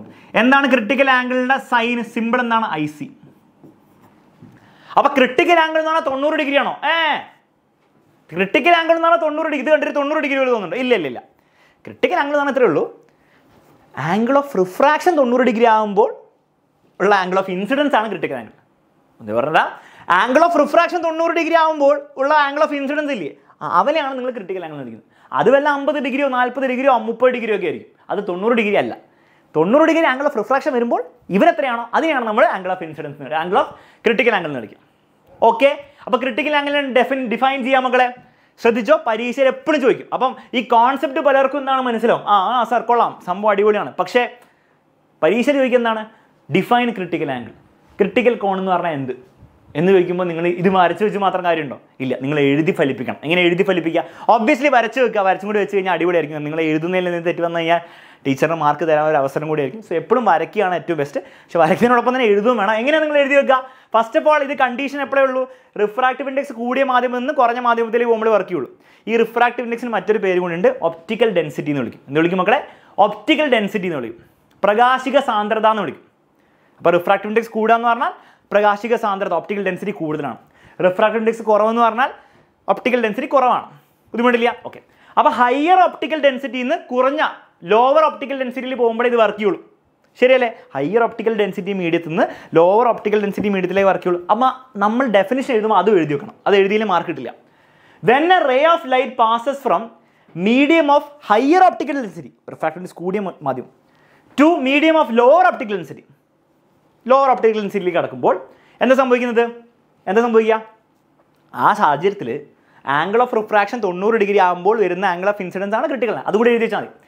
Angle of refraction 90 degree വരുമ്പോൾ എത്രയാണോ ആംഗിൾ ഓഫ് ഇൻസിഡൻസ് അതിനാണ് ക്രിട്ടിക്കൽ ആംഗിൾ വിളിക്കുക. അത് എഴുതി വെച്ചാൽ മതി. ഓക്കെ, അതങ്ങനെ എഴുതി വെക്കുക. അതിന് മുമ്പ് ഒരു കറക്ഷൻ ഇവിടെ ചെയ്യട്ടെ മക്കളെ. ഇത് 90 ഡിഗ്രിയാണ്, 900 അല്ല. ഇത് the angle of incidence when angle of refraction is 90 degree is called critical angle. Angle of refraction 90 degree ആകുമ്പോഴുള്ള angle of ഇൻസിഡൻസിനെയാണ് നമ്മൾ ക്രിട്ടിക്കൽ ആംഗിൾ എന്ന് വിളിക്കുക. ഫുൾ ഒന്നുകൂടി വായിക്കാം. When A ray of light passes from medium of higher optical density to medium of lower optical density, the angle of incidence ആണ് critical angle, refraction അല്ല. The angle of incidence when the angle of refraction is 90 degree is called critical angle. Angle of refraction 90 degree ആകുമ്പോൾ ഉള്ള angle of ഇൻസിഡൻസിനാണ് critical angle എന്ന് വിളിക്കുക. Critical angle Angel അല്ല, critical angle ആണ്. In water air interfaces 48.6 degree ആട്ടോ. Degree ഒന്നും മുകളിൽ വന്നിട്ടില്ല. ഓക്കെ, വെള്ളത്തിൻ്റെയും എയറിൻ്റെയും ക്രിട്ടിക്കൽ ആംഗിൾ എത്രയാണ്? 48.6 ഡിഗ്രിയാണ്. അതായത് അതിൻ്റെ അർത്ഥം എന്താണ് മക്കളെ? നോക്കിക്കേ, വെള്ളമുണ്ട്, ഇവിടെ എയർ ഉണ്ട്. ഓക്കെ, ഇത് നോർമലാണ്. ഞാൻ 48.6 ഡിഗ്രിയിൽ കടത്തി വിട്ടു ലൈറ്റിനെ. ആംഗിൾ ഓഫ് ഇൻസിഡൻസ് എത്രയാണ്? ക്രിട്ടിക്കൽ ആംഗിളിന് ഈക്വൽ ആക്കി 48.6 ഡിഗ്രിയിൽ കടത്തി വിട്ടു. ലൈറ്റ് അപ്പുറത്തെത്തുമോ? എയറിലെത്തുമോ? ഇല്ല. ലൈറ്റ് എങ്ങനെ പോകും? ലൈറ്റ് എയറിൻ്റെയും വെള്ളത്തിൻ്റെ ഇടയിൽ കൂടെ ഇങ്ങനെ പോകും. അതായത് ആംഗിൾ ഓഫ് റിഫ്രാക്ഷൻ 90 ഡിഗ്രി ആയ രീതിയിൽ പോകും. ഇതാണ് ക്രിട്ടിക്കൽ ആംഗിളിൻ്റെ അർത്ഥം. ക്ലിയർ ആണല്ലോ? ലൈറ്റ് രണ്ടിൻ്റെ ഇടയിൽ കൂടെ പോകും. ആംഗിൾ ഓഫ് റിഫ്രാക്ഷൻ 90 ഡിഗ്രി ആയിരിക്കും. ക്ലിയർ ആണോ മക്കളെ? ബുദ്ധിമുട്ടില്ല? മലയാളത്തിൽ എഴുതി വെക്കാം. പ്രകാശരശ്മി പ്രകാശിക സാന്ദ്രത കൂടിയ മാധ്യമത്തിൽ നിന്ന് പ്രകാശിക സാന്ദ്രത കുറഞ്ഞ മാധ്യമത്തിലേക്ക് കടക്കുമ്പോൾ അത് എഴുതി വെക്കണം. അത് ഇമ്പോർട്ടൻ്റ് ആണ്. അപവർത്തന കോൺ 90 ഡിഗ്രി ആവുന്ന സന്ദർഭത്തിലെ പതന കോണാണ് ക്രിട്ടിക്കൽ കോൺ. അപവർത്തന കോൺ 90 ഡിഗ്രി ആവുന്ന സന്ദർഭത്തിലെ പതന കോണാണ്, ആംഗിൾ ഓഫ് ഇൻസിഡൻസ് ആണ് ക്രിട്ടിക്കൽ കോൺ. ക്ലിയർ ആണ്? ഇത്ര എഴുതി വെച്ചാൽ 2 മാർക്ക് പുഷ്പം പോലെ കിട്ടും. മിക്ക വർഷങ്ങളിലും ക്രിസ്മസ് പരീക്ഷയിൽ പബ്ലിക് എക്സാമിന് ചോദിക്കുന്ന ചോദ്യമാണ് വാട്ട് ഈസ് ക്രിട്ടിക്കൽ ആംഗിൾ. എഴുതി വെക്കുക, പരിപാടി തീർക്കുക. ഡയഗ്രാം കൂടി വരച്ച് വെച്ചാൽ സെറ്റാണ്. ഓക്കെ, അപ്പോൾ ക്രിട്ടിക്കൽ ആംഗിളിൻ്റെ ഡെഫിനേഷൻ ചോദിച്ചാൽ ഇവിടെ എത്ര പേര് എഴുതി വെക്കും? എഴുതി വെക്കാൻ പോകുന്നവരെല്ലാവരും ഒരു ഹാർട്ട് ഇമോജി ഇടാം. കാര്യം മനസ്സിലായി എന്ന് വിചാരിക്കുന്നു. മനസ്സിലായ മാത്രം പോരാ, ഇത് എഴുതി വെക്കാൻ വരണം, എന്നാലും മാർക്ക് കിട്ടുള്ളൂ. ഓക്കെ, ക്ലാസ് കഴിഞ്ഞ് നോട്ട്സ് കിട്ടുമ്പോൾ എന്താണ് ഇത് വായിച്ചും കൂടി നോക്കുക. പരീക്ഷയുടെ തലേന്ന് 2-3 ദിവസം മുമ്പ് ഒന്നുകൂടി വായിച്ച് നോക്കിയാൽ പരിപാടി സെറ്റാണ്. അതിൽ കൂടുതലും പഠിക്കാൻ മാത്രമൊന്നും ഇല്ലത്. ഓക്കെ മക്കളെ, റെഡി ആണല്ലോ? സെറ്റാണല്ലോ? ക്രിട്ടിക്കൽ ആംഗിൾ എന്താണെന്നുള്ള കാര്യം ഓക്കെ. ഇനി നിങ്ങൾ എപ്പോഴും ആലോചിച്ചിട്ടുണ്ടോ, സാർ ലൈറ്റ് ഇങ്ങനെ ആംഗിൾ കൂട്ടി ലൈറ്റിന് ഇങ്ങനെ ആക്കി സാർ, ഇനി ആംഗിൾ കൂട്ടിയാലോ, ഒന്നും കൂടി ആംഗിൾ കൂട്ടിയാലോ ലൈറ്റ് എന്ത് ചെയ്യും? ലൈറ്റ് തിരിച്ചിങ്ങോട്ട് വരും. ലൈറ്റ് ഇങ്ങനെ ആയിരുന്നു, ഇങ്ങനെ കടത്തി വിട്ടപ്പോൾ ലൈറ്റ് അങ്ങനെ പോകുന്നു. ഇങ്ങനെ കുറച്ചുകൂടി ഇങ്ങനെ കഴിയുമ്പോൾ ലൈറ്റ് ഇങ്ങനെ ആയി, കുറച്ചുകൂടി ഇങ്ങനെ ആയപ്പോൾ ലൈറ്റ് ഇങ്ങനെയായി. ഇനി ആംഗിൾ കൂട്ടിയാൽ ലൈറ്റ് എന്ത് ചെയ്യും? തിരിച്ചിങ്ങോട്ട് വരും. ഇതിനെയാണ് നമ്മൾ ടോട്ടൽ ഇൻറ്റേർണൽ റിഫ്ലക്ഷൻ വിളിക്കുക. അതായത് ക്രിട്ടിക്കൽ ആംഗിൾ വരെ ആക്കിയാൽ ഇങ്ങനെയായിരിക്കും ലൈറ്റ് ഉണ്ടാവുക. ക്രിട്ടിക്കൽ ഐ സി എന്ന് പറഞ്ഞാൽ ക്രിട്ടിക്കൽ ആംഗിളിൽ ഞാൻ നിർത്തി കഴിഞ്ഞാൽ ലൈറ്റ് ഇടയിൽ കൂടെ പോകും. ക്രിട്ടിക്കൽ ആംഗിളിനേക്കാളും ഞാൻ ആംഗിൾ കൂട്ടിയാലോ ഇങ്ങനെയാക്കിയാലോ, ഞാൻ ആംഗിൾ എന്നാണ് ഇത് ആംഗിൾ ഓഫ് ഇൻസിഡൻസ് ഇവിടെ ക്രിട്ടിക്കൽ ആംഗിളിനേക്കാളും കൂടുതലാണ്. It is greater than critical angle. അങ്ങനെ ആക്കി ലൈറ്റ് എന്ത് സംഭവിക്കുന്നത് അറിയാം? ലൈറ്റ് എന്ത് ചെയ്യും? അപ്പുറത്തേക്ക് കടക്കാതെ റിഫ്രാക്ഷൻ ഒന്നും സംഭവിക്കില്ല. അപ്പുറത്തേക്ക് കടക്കില്ല, ലൈറ്റ് എന്ത് ചെയ്യും? തിരിച്ചും കൂടെ തന്നെ വരും. ഇതിനെയാണ് നമ്മൾ വിളിക്കുക ടോട്ടൽ ഇന്റേണൽ റിഫ്ലക്ഷൻ. ലൈറ്റ് അപ്പുറത്തേക്ക് കടക്കാതെ ഇന്റേണലി റിഫ്ലക്റ്റ് ചെയ്തു വന്നു. പൂർണ്ണാന്തര പ്രതിപതനം. ക്ലിയർ ആണല്ലോ മക്കളെ? ക്ലിയർ ആണ്. ഓക്കെ, അപ്പോൾ പറയൂ, പൂർണ്ണാന്തര പ്രതിപതനം അഥവാ ടോട്ടൽ ഇന്റേണൽ റിഫ്ലക്ഷൻ നടക്കുന്ന കണ്ടീഷൻ എന്താണ്? ഫസ്റ്റ് കണ്ടീഷൻ എന്താണ് മക്കൾ? നേരത്തെ പറഞ്ഞ പോലെ തന്നെ ഹയർ ഒപ്റ്റിക്കൽ ഡെൻസിറ്റിയിൽ നിന്ന് ലോവർ ഒപ്റ്റിക്കൽ ഡെൻസിറ്റിയിൽ പോകണം, അല്ലാതെ നടക്കുള്ളൂ. രണ്ടാമത്തെ കണ്ടീഷൻ എന്താണ്? ആംഗിൾ ഓഫ് ഇൻസിഡൻസ് തോന്നിയ ആംഗിൾ ആയാൽ മതിയോ? ഇല്ല. ക്രിട്ടിക്കൽ ആംഗിൾ ആയാൽ മതിയോ? പോരാ. ക്രിട്ടിക്കൽ ആംഗിൾ ആണെന്ന് പറഞ്ഞാൽ ഇങ്ങനെ നടക്കുള്ളൂ, റിഫ്ലക്ഷൻ നടക്കില്ല. അവിടെ റിഫ്ലക്ഷൻ നടക്കുന്നുണ്ടോ? ഇല്ല, രണ്ടിൻ്റെ ഇടയിൽ കൂടെ പോകുന്നുള്ളൂ. ആംഗിൾ ഓഫ് ഇൻസിഡൻസ് ക്രിട്ടിക്കൽ ആംഗിളിനേക്കാളും കൂടുതലായിരിക്കണം, അപ്പോഴാണ് ടോട്ടൽ ഇന്റേണൽ റിഫ്ലക്ഷൻ നടക്കുക. അപ്പോൾ ഇനി നമുക്ക് എന്ത് ചെയ്യാം? പരീക്ഷ ചോദിക്കും, what is total internal reflection? പൂർണ്ണാന്തര പ്രതിപതനം എന്ന് പറഞ്ഞാൽ എന്താണ്? അല്ലെ ഡിഫൈൻ, അല്ലെ സ്റ്റേറ്റ് എന്നൊക്കെ ചോദിക്കും. അപ്പോൾ ഇത് എഴുതി വെക്കണം. എന്താ എഴുതി വെക്കേണ്ട? ഫസ്റ്റ് കാര്യം മറ്റേ കാര്യം തന്നെ പറയണം. എന്താണ്? When light passes from medium of higher optical density to medium of lower optical density. അത് ആദ്യം എഴുതി വെക്കണം. ഈ രണ്ടാമത്തെ കണ്ടീഷൻ എന്താണ്? With an angle of incidence എന്താണ്? ആംഗിൾ ഓഫ് ഇൻസിഡൻസ് ക്രിട്ടിക്കൽ ആംഗിളിനെക്കാളും കൂടുതലായിരിക്കണം. അപ്പോൾ അതും കൂടി എഴുതി വെച്ചേ. With an angle of incidence greater than critical ആംഗിളിനെക്കാളും angle of ഇൻസിഡൻസിൽ പോയി കഴിഞ്ഞാൽ എന്ത് സംഭവിക്കും? The race reflected back to same medium. അതേ മാധ്യമത്തിലേക്ക് തന്നെ ലൈറ്റ് എന്താണ്? തിരിച്ച് റിഫ്ലക്റ്റ് ചെയ്യപ്പെടും വിത്തൗട്ട് അണ്ടർഗോയിങ് റിഫ്രാക്ഷൻ സംഭവിക്കില്ല. അപ്പുറത്തേക്ക് കിടക്കുമ്പോഴല്ലേ റിഫ്ലക്ഷൻ നടക്കുക, അതുണ്ടാവില്ല. This is called total internal reflection. മലയാളത്തിൽ കൂടി വായിക്കാം. പ്രകാശിക സാന്ദ്രത കൂടിയ മാധ്യമത്തിൽ നിന്ന് പ്രകാശിക സാന്ദ്രത കുറഞ്ഞ മാധ്യമത്തിലേക്ക് ക്രിട്ടിക്കൽ കോണിനേക്കാൾ കൂടിയ പതനകോണിൽ, ക്രിട്ടിക്കൽ ആംഗിളിനേക്കാളും കൂടിയ ആംഗിളിൽ വേണം, കൂടിയ പതനകോണിൽ പ്രകാശരശ്മി പ്രവേശിക്കുമ്പോൾ ആ രശ്മി അപവർത്തത്തിനു വിധേയമാകാതെ, റിഫ്രാക്ഷന് വിധേയമാകാതെ അതേ മാധ്യമത്തിലേക്ക് പ്രതിപദിക്കുന്നതിനെയാണ് നമ്മൾ പൂർണ്ണാന്തര പ്രതിപദനം വിളിക്കുക. അതേ മാധ്യമത്തിലേക്ക് റിഫ്ലക്റ്റ് ചെയ്യപ്പെടും. ഇതിനെയാണ് നമ്മൾ പൂർണ്ണാന്തര പ്രതിപദനം എന്ന് വിളിക്കുക. സംഭവം സെറ്റാണല്ലോ മക്കളെ? സംഭവം സെറ്റാണല്ലോ? ഓക്കെ, അപ്പോൾ ഇത് വെച്ചിട്ട് പരീക്ഷയിൽ ചോദ്യമൊക്കെ വരാം. ഫോർ എക്സാമ്പിൾ, എൻ്റെ ചോദ്യം ഇത്രയേ ഉള്ളൂ, വളരെ സിമ്പിൾ ചോദ്യമാണ്. ലൈറ്റ് വാട്ടറിൽ നിന്ന് എയറിലേക്ക് കടക്കുകയാണ്. എപ്പോഴും റിഫ്രാക്റ്റീവ് ഇൻഡെക്സ് കൂടിയ ആളിൽ നിന്ന് കുറഞ്ഞ ആളിലേക്ക് പോകുമ്പോഴേ നടക്കുകയുള്ളൂ, അല്ലെങ്കിൽ ഈ ടോട്ടൽ ഇന്റേണൽ റിഫ്ലക്ഷൻ നടക്കില്ല കേട്ടോ. ഓക്കെ, ടോട്ടൽ ഇന്റേണൽ റിഫ്ലക്ഷൻ്റെ മറ്റൊരു പേരാണ് TIR, total internal reflection, TIR. ഞാൻ ആംഗിൾ ഓഫ് ഇൻസിഡൻസ് എത്രയാക്കി മക്കളെ? 50 ഡിഗ്രി ആക്കി. എന്താണ് ഇവിടെ സംഭവിക്കുക? റിഫ്രാക്ഷൻ ആണോ TIR ആണോ സംഭവിക്കുക? ആംഗിൾ ഓഫ് ഇൻസിഡൻസ് 50 ഡിഗ്രി ആക്കി, TIR ആണോ സംഭവിക്കുക? റിഫ്രാക്ഷൻ ആണോ സംഭവിക്കുക? വളരെ സിമ്പിൾ ആണ്. ക്രിട്ടിക്കൽ കോണിനേക്കാളും കൂടുതലാണ് എൻ്റെ angle of incidence. So light എന്ത് ചെയ്യും മക്കളെ? തിരിച്ച് മൊത്തത്തിൽ ഇങ്ങോട്ട് വരും. സോ ഇവിടെ എന്താണ് സംഭവിക്കുക? TIR ആണ് സംഭവിക്കുക. കാരണം ആംഗിൾ ഓഫ് ഇൻസിഡൻസ് ക്രിട്ടിക്കൽ കോണിനേക്കാളും കൂടുതലാണ്. സെറ്റാണോ?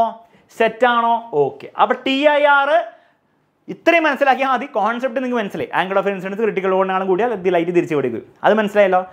സ്റ്റേറ്റ്മെൻറ്റും കൂടി എഴുതി വെക്കാം, ഡെഫിനേഷനും കൂടി എഴുതി വെക്കാൻ നിങ്ങൾക്ക് മനസ്സിലായെങ്കിൽ 3 മാർക്കായിരിക്കും പുഷ്പം പോലെ കിട്ടാൻ പോകുന്നത്.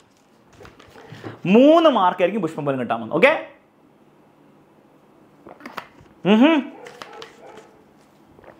റെഡി? ഓക്കെ, TIRൻ്റെ ആപ്ലിക്കേഷൻസ് പഠിച്ചു വെച്ചോ മക്കളെ. മെഡിക്കൽ ഫീൽഡിൽ എൻഡോസ്കോപ്പിൽ ഉപയോഗിക്കുന്നത് TIR ആണ്. ടെലി കമ്മ്യൂണിക്കേഷൻസിൽ ഒപ്റ്റിക്കൽ ഫൈബർ കേബിൾ, നിങ്ങളുടെ വീട്ടിലൊക്കെ ഫൈബർ കണക്ഷനാണ് വരുന്നതെങ്കിൽ, ഏഷ്യാനെറ്റോ ജിയോൻ്റെ ഫൈബർ നെറ്റാണ് വരുന്നതെങ്കിൽ അവിടെ ഉപയോഗിക്കുന്ന കേബിൾ എന്താണ് മക്കളെ? Optical fibre കേബിളാണ്. ആ ഒപ്റ്റിക്കൽ ഫൈബറിൻ്റെ കേബിളിൽ എന്താ സംഭവിക്കുന്നത് അറിയോ? ലൈറ്റ് എന്ത് ചെയ്യും? ഈ TIR സംഭവിച്ചുകൊണ്ടാണ് നടക്കുന്നത്. ഓ സാർ, ലൈറ്റാണോ അതിൻ്റെ ഉള്ളിലുണ്ട്? എടോ, ലൈറ്റ് എന്ന് പറഞ്ഞാൽ കാണാൻ പറ്റിയ ലൈറ്റ് അല്ലാന്നേ ഉള്ളൂ. കുറേ ടൈപ്പ് ലൈറ്റ് ഉണ്ടെന്ന് നിങ്ങൾ എന്ത് ചെയ്യും? +2 പഠിക്കും. ഇൻഫ്രാറെഡ് ഒരു ലൈറ്റാണ്, UV വേറെ ലൈറ്റാണ്, അല്ല എല്ലാ സൂര്യത്തിൽ നിന്ന് വരുന്നതാണ്. പിന്നെ എന്താണ്? വേറെ ഒന്ന് റേഡിയോ വേവ്സ് ഉണ്ട് മക്കളെ, മൈക്രോവേവ്സ് ഉണ്ട്, ഇതൊക്കെ ലൈറ്റാണ്. ഓക്കെ, പിന്നെ നമ്മൾ കാണുന്ന ലൈറ്റുണ്ട്. അപ്പം ഈ നമ്മുടെ ഫൈബർ നെറ്റിലൂടെ വരുന്ന കാണുന്ന ലൈറ്റ് അല്ല, വേറെ ടൈപ്പ് ലൈറ്റാണ്. എന്ത് ലൈറ്റ് ആണെങ്കിലും അവിടെ എന്താ സംഭവിക്കുന്നത്? TIR സംഭവിച്ചുകൊണ്ടാണ് നമ്മുടെ ഒപ്റ്റിക്കൽ ഫൈബറിലെ വീട്ടിൽ നിന്ന് ഏഷ്യാനെറ്റ് നിർത്തുന്ന സാധനം അതിൽ നടക്കുന്നത്. അപ്പോൾ ഒപ്റ്റിക്കൽ ഫൈബേഴ്സിനും എന്താണ് മക്കളെ ഉപയോഗിക്കുന്നത്? TIR ആണ് ഉപയോഗിക്കുന്നത്. ഓർത്ത് വെച്ചാൽ പരീക്ഷ ചോദിച്ചിട്ടുണ്ടെന്നതിന് മുമ്പ് ഇനി ചോദിക്കുകയും ചെയ്യും. ക്ലിയർ ആണ് മക്കളെ? സെറ്റാണ്? ഓക്കെ, അപ്പം നമ്മൾ എന്ത് ചെയ്തു? റിഫ്രാക്ഷൻ എന്ന് പറഞ്ഞാൽ ഈ ചാപ്റ്ററിൻ്റെ ആദ്യ ഭാഗത്തുള്ള എല്ലാ കാര്യങ്ങളും പഠിച്ചു. എന്തൊക്കെയാണ് നമ്മൾ പഠിച്ചത്? ലോസ് ഓഫ് റിഫ്രാക്ഷൻ പഠിച്ചു, 2 ലോ പഠിച്ചു, അതിൽ സ്നെൽസ് ലോ പഠിച്ചു. ഉറപ്പായും പരീക്ഷ ചോദിക്കും കേട്ടോ അതിൻ്റെ സ്റ്റേറ്റ്മെൻ്റ് ഒക്കെ. പിന്നെ നമ്മളെന്താ പഠിച്ചത്? ആ ഒരു ഫോർമുല പഠിച്ചത് N=C/V, അതിൻ്റെ കുറച്ച് കാൽക്കുലേഷൻസ് ഒക്കെ ചെയ്യും, അതും പരീക്ഷയിൽ ചോദിക്കും. മൂന്നാമതെന്താ പഠിച്ചത്? ആ ഡയറക്ഷൻ ഓഫ് ബെൻഡിങ്, ലൈറ്റ് അങ്ങോട്ട് ബെൻഡിയോ towards normal ബെൻഡിയോ away from normal ബെൻഡിയോ, അതിൻ്റെ ചോദ്യങ്ങളൊക്കെ നമ്മൾ ചെയ്തു. പിന്നെ നമ്മൾ പഠിച്ച് ക്രിട്ടിക്കൽ ആംഗിളിനെ പറ്റിയിട്ട്. ക്രിട്ടിക്കൽ ആംഗിൾ എന്ന് പറഞ്ഞാൽ എന്താണ് മക്കളെ? ആംഗിൾ ഓഫ് റിഫ്രാക്ഷൻ 90 ഡിഗ്രി ആകുമ്പോൾ ഉള്ള ആംഗിൾ ഓഫ് ഇൻസിഡൻസിനെയാണ് ക്രിട്ടിക്കൽ ആംഗിൾ എന്ന് വിളിക്കുക. ഡെഫിനേഷനും പഠിച്ച് പരീക്ഷ ചോദിക്കും ഞാൻ പറഞ്ഞു. അതിനുശേഷം നമ്മൾ പറഞ്ഞു ക്രിട്ടിക്കൽ ആംഗിളിന് ശേഷം നമ്മൾ പറഞ്ഞാൽ ടോട്ടൽ ഇന്റേണൽ റിഫ്ലക്ഷൻ ആണ്, പൂർണ്ണാന്തര പ്രതിഫലനം. അതെങ്ങനെ സംഭവിക്കുക? Angle of incidence critical angle അങ്ങനെ കൂട്ടുക, ലൈറ്റ് തിരിച്ചും കൂടെ തന്നെ വരും. അതിനാണ് ടോട്ടൽ ഇന്റേണൽ റിഫ്ലക്ഷൻ എന്ന് പറയുക. അതിൻ്റെ സ്റ്റേറ്റ്മെന്റും എക്സാമിൽ ചോദിക്കും. അപ്പോൾ ഇത്രയും പഠിച്ചു കഴിഞ്ഞാൽ ചാപ്റ്റർ കഴിഞ്ഞില്ല, പക്ഷേ ചാപ്റ്ററിൻ്റെ ആദ്യ ഭാഗം കഴിഞ്ഞു, റിഫ്രാക്ഷൻ എന്ന് പറഞ്ഞ സാധനം കഴിഞ്ഞു. ഇനി നമുക്ക് അടുത്ത് പഠിക്കാനുള്ള ലെൻസിനെ പറ്റിയിട്ടാണ്. ഓക്കെ, അപ്പോൾ ഫസ്റ്റ് ഭാഗം ചാപ്റ്ററിൻ്റെ സെറ്റ് ആണെങ്കിൽ ഒരു റെഡ് കളർ ഹാർട്ട് ഇമോജി അവിടെ ഇടാം. ഓക്കെ, കാരണം ഫസ്റ്റ് ഭാഗമാണ് കുറച്ച് വെറുപ്പിക്കൽ. ബാക്കിയുള്ളതൊക്കെ മിറേഴ്സ് പഠിച്ച് നിങ്ങൾക്ക് ഇത് എളുപ്പത്തിൽ പഠിക്കാം. ഇനി മിറേഴ്സ് പഠിച്ചില്ലെങ്കിൽ പഠിക്കാൻ നമുക്ക് എളുപ്പത്തിൽ പഠിക്കാം. Don't worry. ഓക്കെ, റെഡി മക്കളെ? പിടി. ചോദ്യം first. Which of the following is concave lens? ആദ്യം ലെൻസ് ഏതാണെന്ന് ഐഡന്റിഫൈ ചെയ്യാൻ പഠിക്കാം. ഇതിൽ ഏതാണ് മക്കളെ കോൺകേവ്? ലെഫ്റ്റിലാണോ റൈറ്റിലാണോ? പറയൂ. കോൺകേവ്. സാർ അത് അറിയില്ലല്ലോ. എടോ, വളരെ സിമ്പിൾ റൂളാണ്. ഞാൻ മിറേഴ്സ് പഠിക്കുമ്പോൾ പഠിപ്പിച്ചിട്ടുണ്ടായിരുന്നു. ഇവിടെ വന്ന് നിൽക്കുക, ലെഫ്റ്റ് സൈഡിൽ വന്ന് നിൽക്കുക, അവിടെയും ലെഫ്റ്റ് സൈഡിൽ വന്ന് നിൽക്കുക. എവിടെ വന്നാലും കുഴപ്പമില്ല. ഒരു ഗുഹയിൽപ്പെട്ട പോലെ തോന്നുന്നുണ്ടോ? ഇല്ല സാർ, ഗുഹ അപ്പുറത്താണ്. ഇവിടെ വന്ന ഗുഹയിൽപ്പെട്ട തോന്നുന്നു. യെസ് സാർ, ഗുഹയിൽപ്പെട്ട പോലെ തോന്നുന്നുണ്ട്. അപ്പോൾ ആരാണ് കേവ്? ഗുഹ. കേവ് ആരാണ് മക്കളെ? ഇവനാണ് cave. So this is concave lens.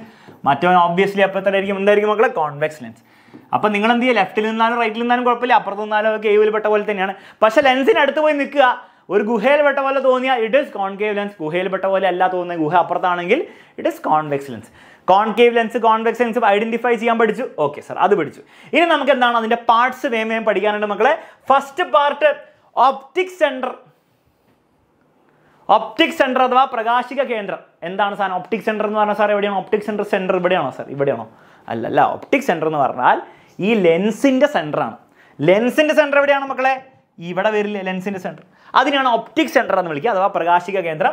അതിൻ്റെ സിമ്പിൾ എന്താണ്? P ആണ് കേട്ടോ. മിററിന് പോൾ ഉണ്ടായിരുന്നു. കോൺകേവ് മിറർ, കോൺവെക്സ് മിററിന് അവരുടെ സെന്ററിനെ പോൾ എന്നാണ് വിളിച്ചത്. P എന്ന് തന്നെ കാണിച്ചു വെച്ചാൽ അതിന് പോൾ എന്നാണ് വിളിച്ചത്. ഇതിനെ പോൾ എന്നല്ല വിളിക്കുക, ഇത് ഒപ്റ്റിക് സെന്റർ ആണ്. പേര് ഓർത്ത് വെച്ചോ കേട്ടോ, ഒപ്റ്റിക് സെന്റർ. ഓക്കെ, പക്ഷേ P വെച്ചിട്ടാണ് ഡിനോട്ട് ചെയ്യുക. പിന്നെ ആരൊക്കെയാണുള്ളത്? സെന്റർ ഓഫ് കർവേച്ചർ ഉണ്ട്, പ്രിൻസിപ്പൽ ഫോക്കസ് ഉണ്ട്. എന്താണ് ഈ സെന്റർ ഓഫ് കർവേച്ചർ? മക്കളെ ആലോചിച്ച് നോക്കടോ, ഇത് ഒരു സ്ഫിയറിന്റെ ഭാഗമല്ലേ? വലിയൊരു ഗോളത്തിന്റെ ഭാഗമല്ലേ? അതെ. ആ ഗോളത്തിന് സെന്റർ ഉണ്ടാവില്ലേ? ഇവിടെ വല്ലതും ഉണ്ടാവും. ശരി. അതേപോലെ മറ്റേ ഇത് നോക്കി, ഇത് വേറൊരു സ്ഫിയറിന്റെ ഭാഗമല്ലേ? ആ സ്ഫിയറിന് അവിടെ ഒരു സെന്റർ ഉണ്ടാവില്ലേ മക്കളെ? സെന്റർ ഉണ്ടാവും. അപ്പോൾ രണ്ട് സ്ഫിയേഴ്സ് ഉണ്ട് ഇവിടെ, രണ്ട് സ്ഫിയേഴ്സിന് രണ്ട് സെന്റേഴ്സ് ഉണ്ട്. ആ സെന്റേഴ്സിനെയാണ് നമ്മൾ എന്ത് വിളിക്കുക മക്കളെ? സെന്റർ ഓഫ് കർവേച്ചർ എന്ന് വിളിക്കുക. അപ്പോൾ ഇവിടെ ഒരു സെന്റർ ഉണ്ടാവും, അതുപോലെ അപ്പുറത്ത് വേറൊരു സെന്റർ ഉണ്ടാവും. ശരിയല്ലേ? അങ്ങനെ രണ്ട് സെന്റേഴ്സ് ഉണ്ടാവും. ഏതാണ്ട് ഇവിടെ ആയിരിക്കും ഉണ്ടാവും.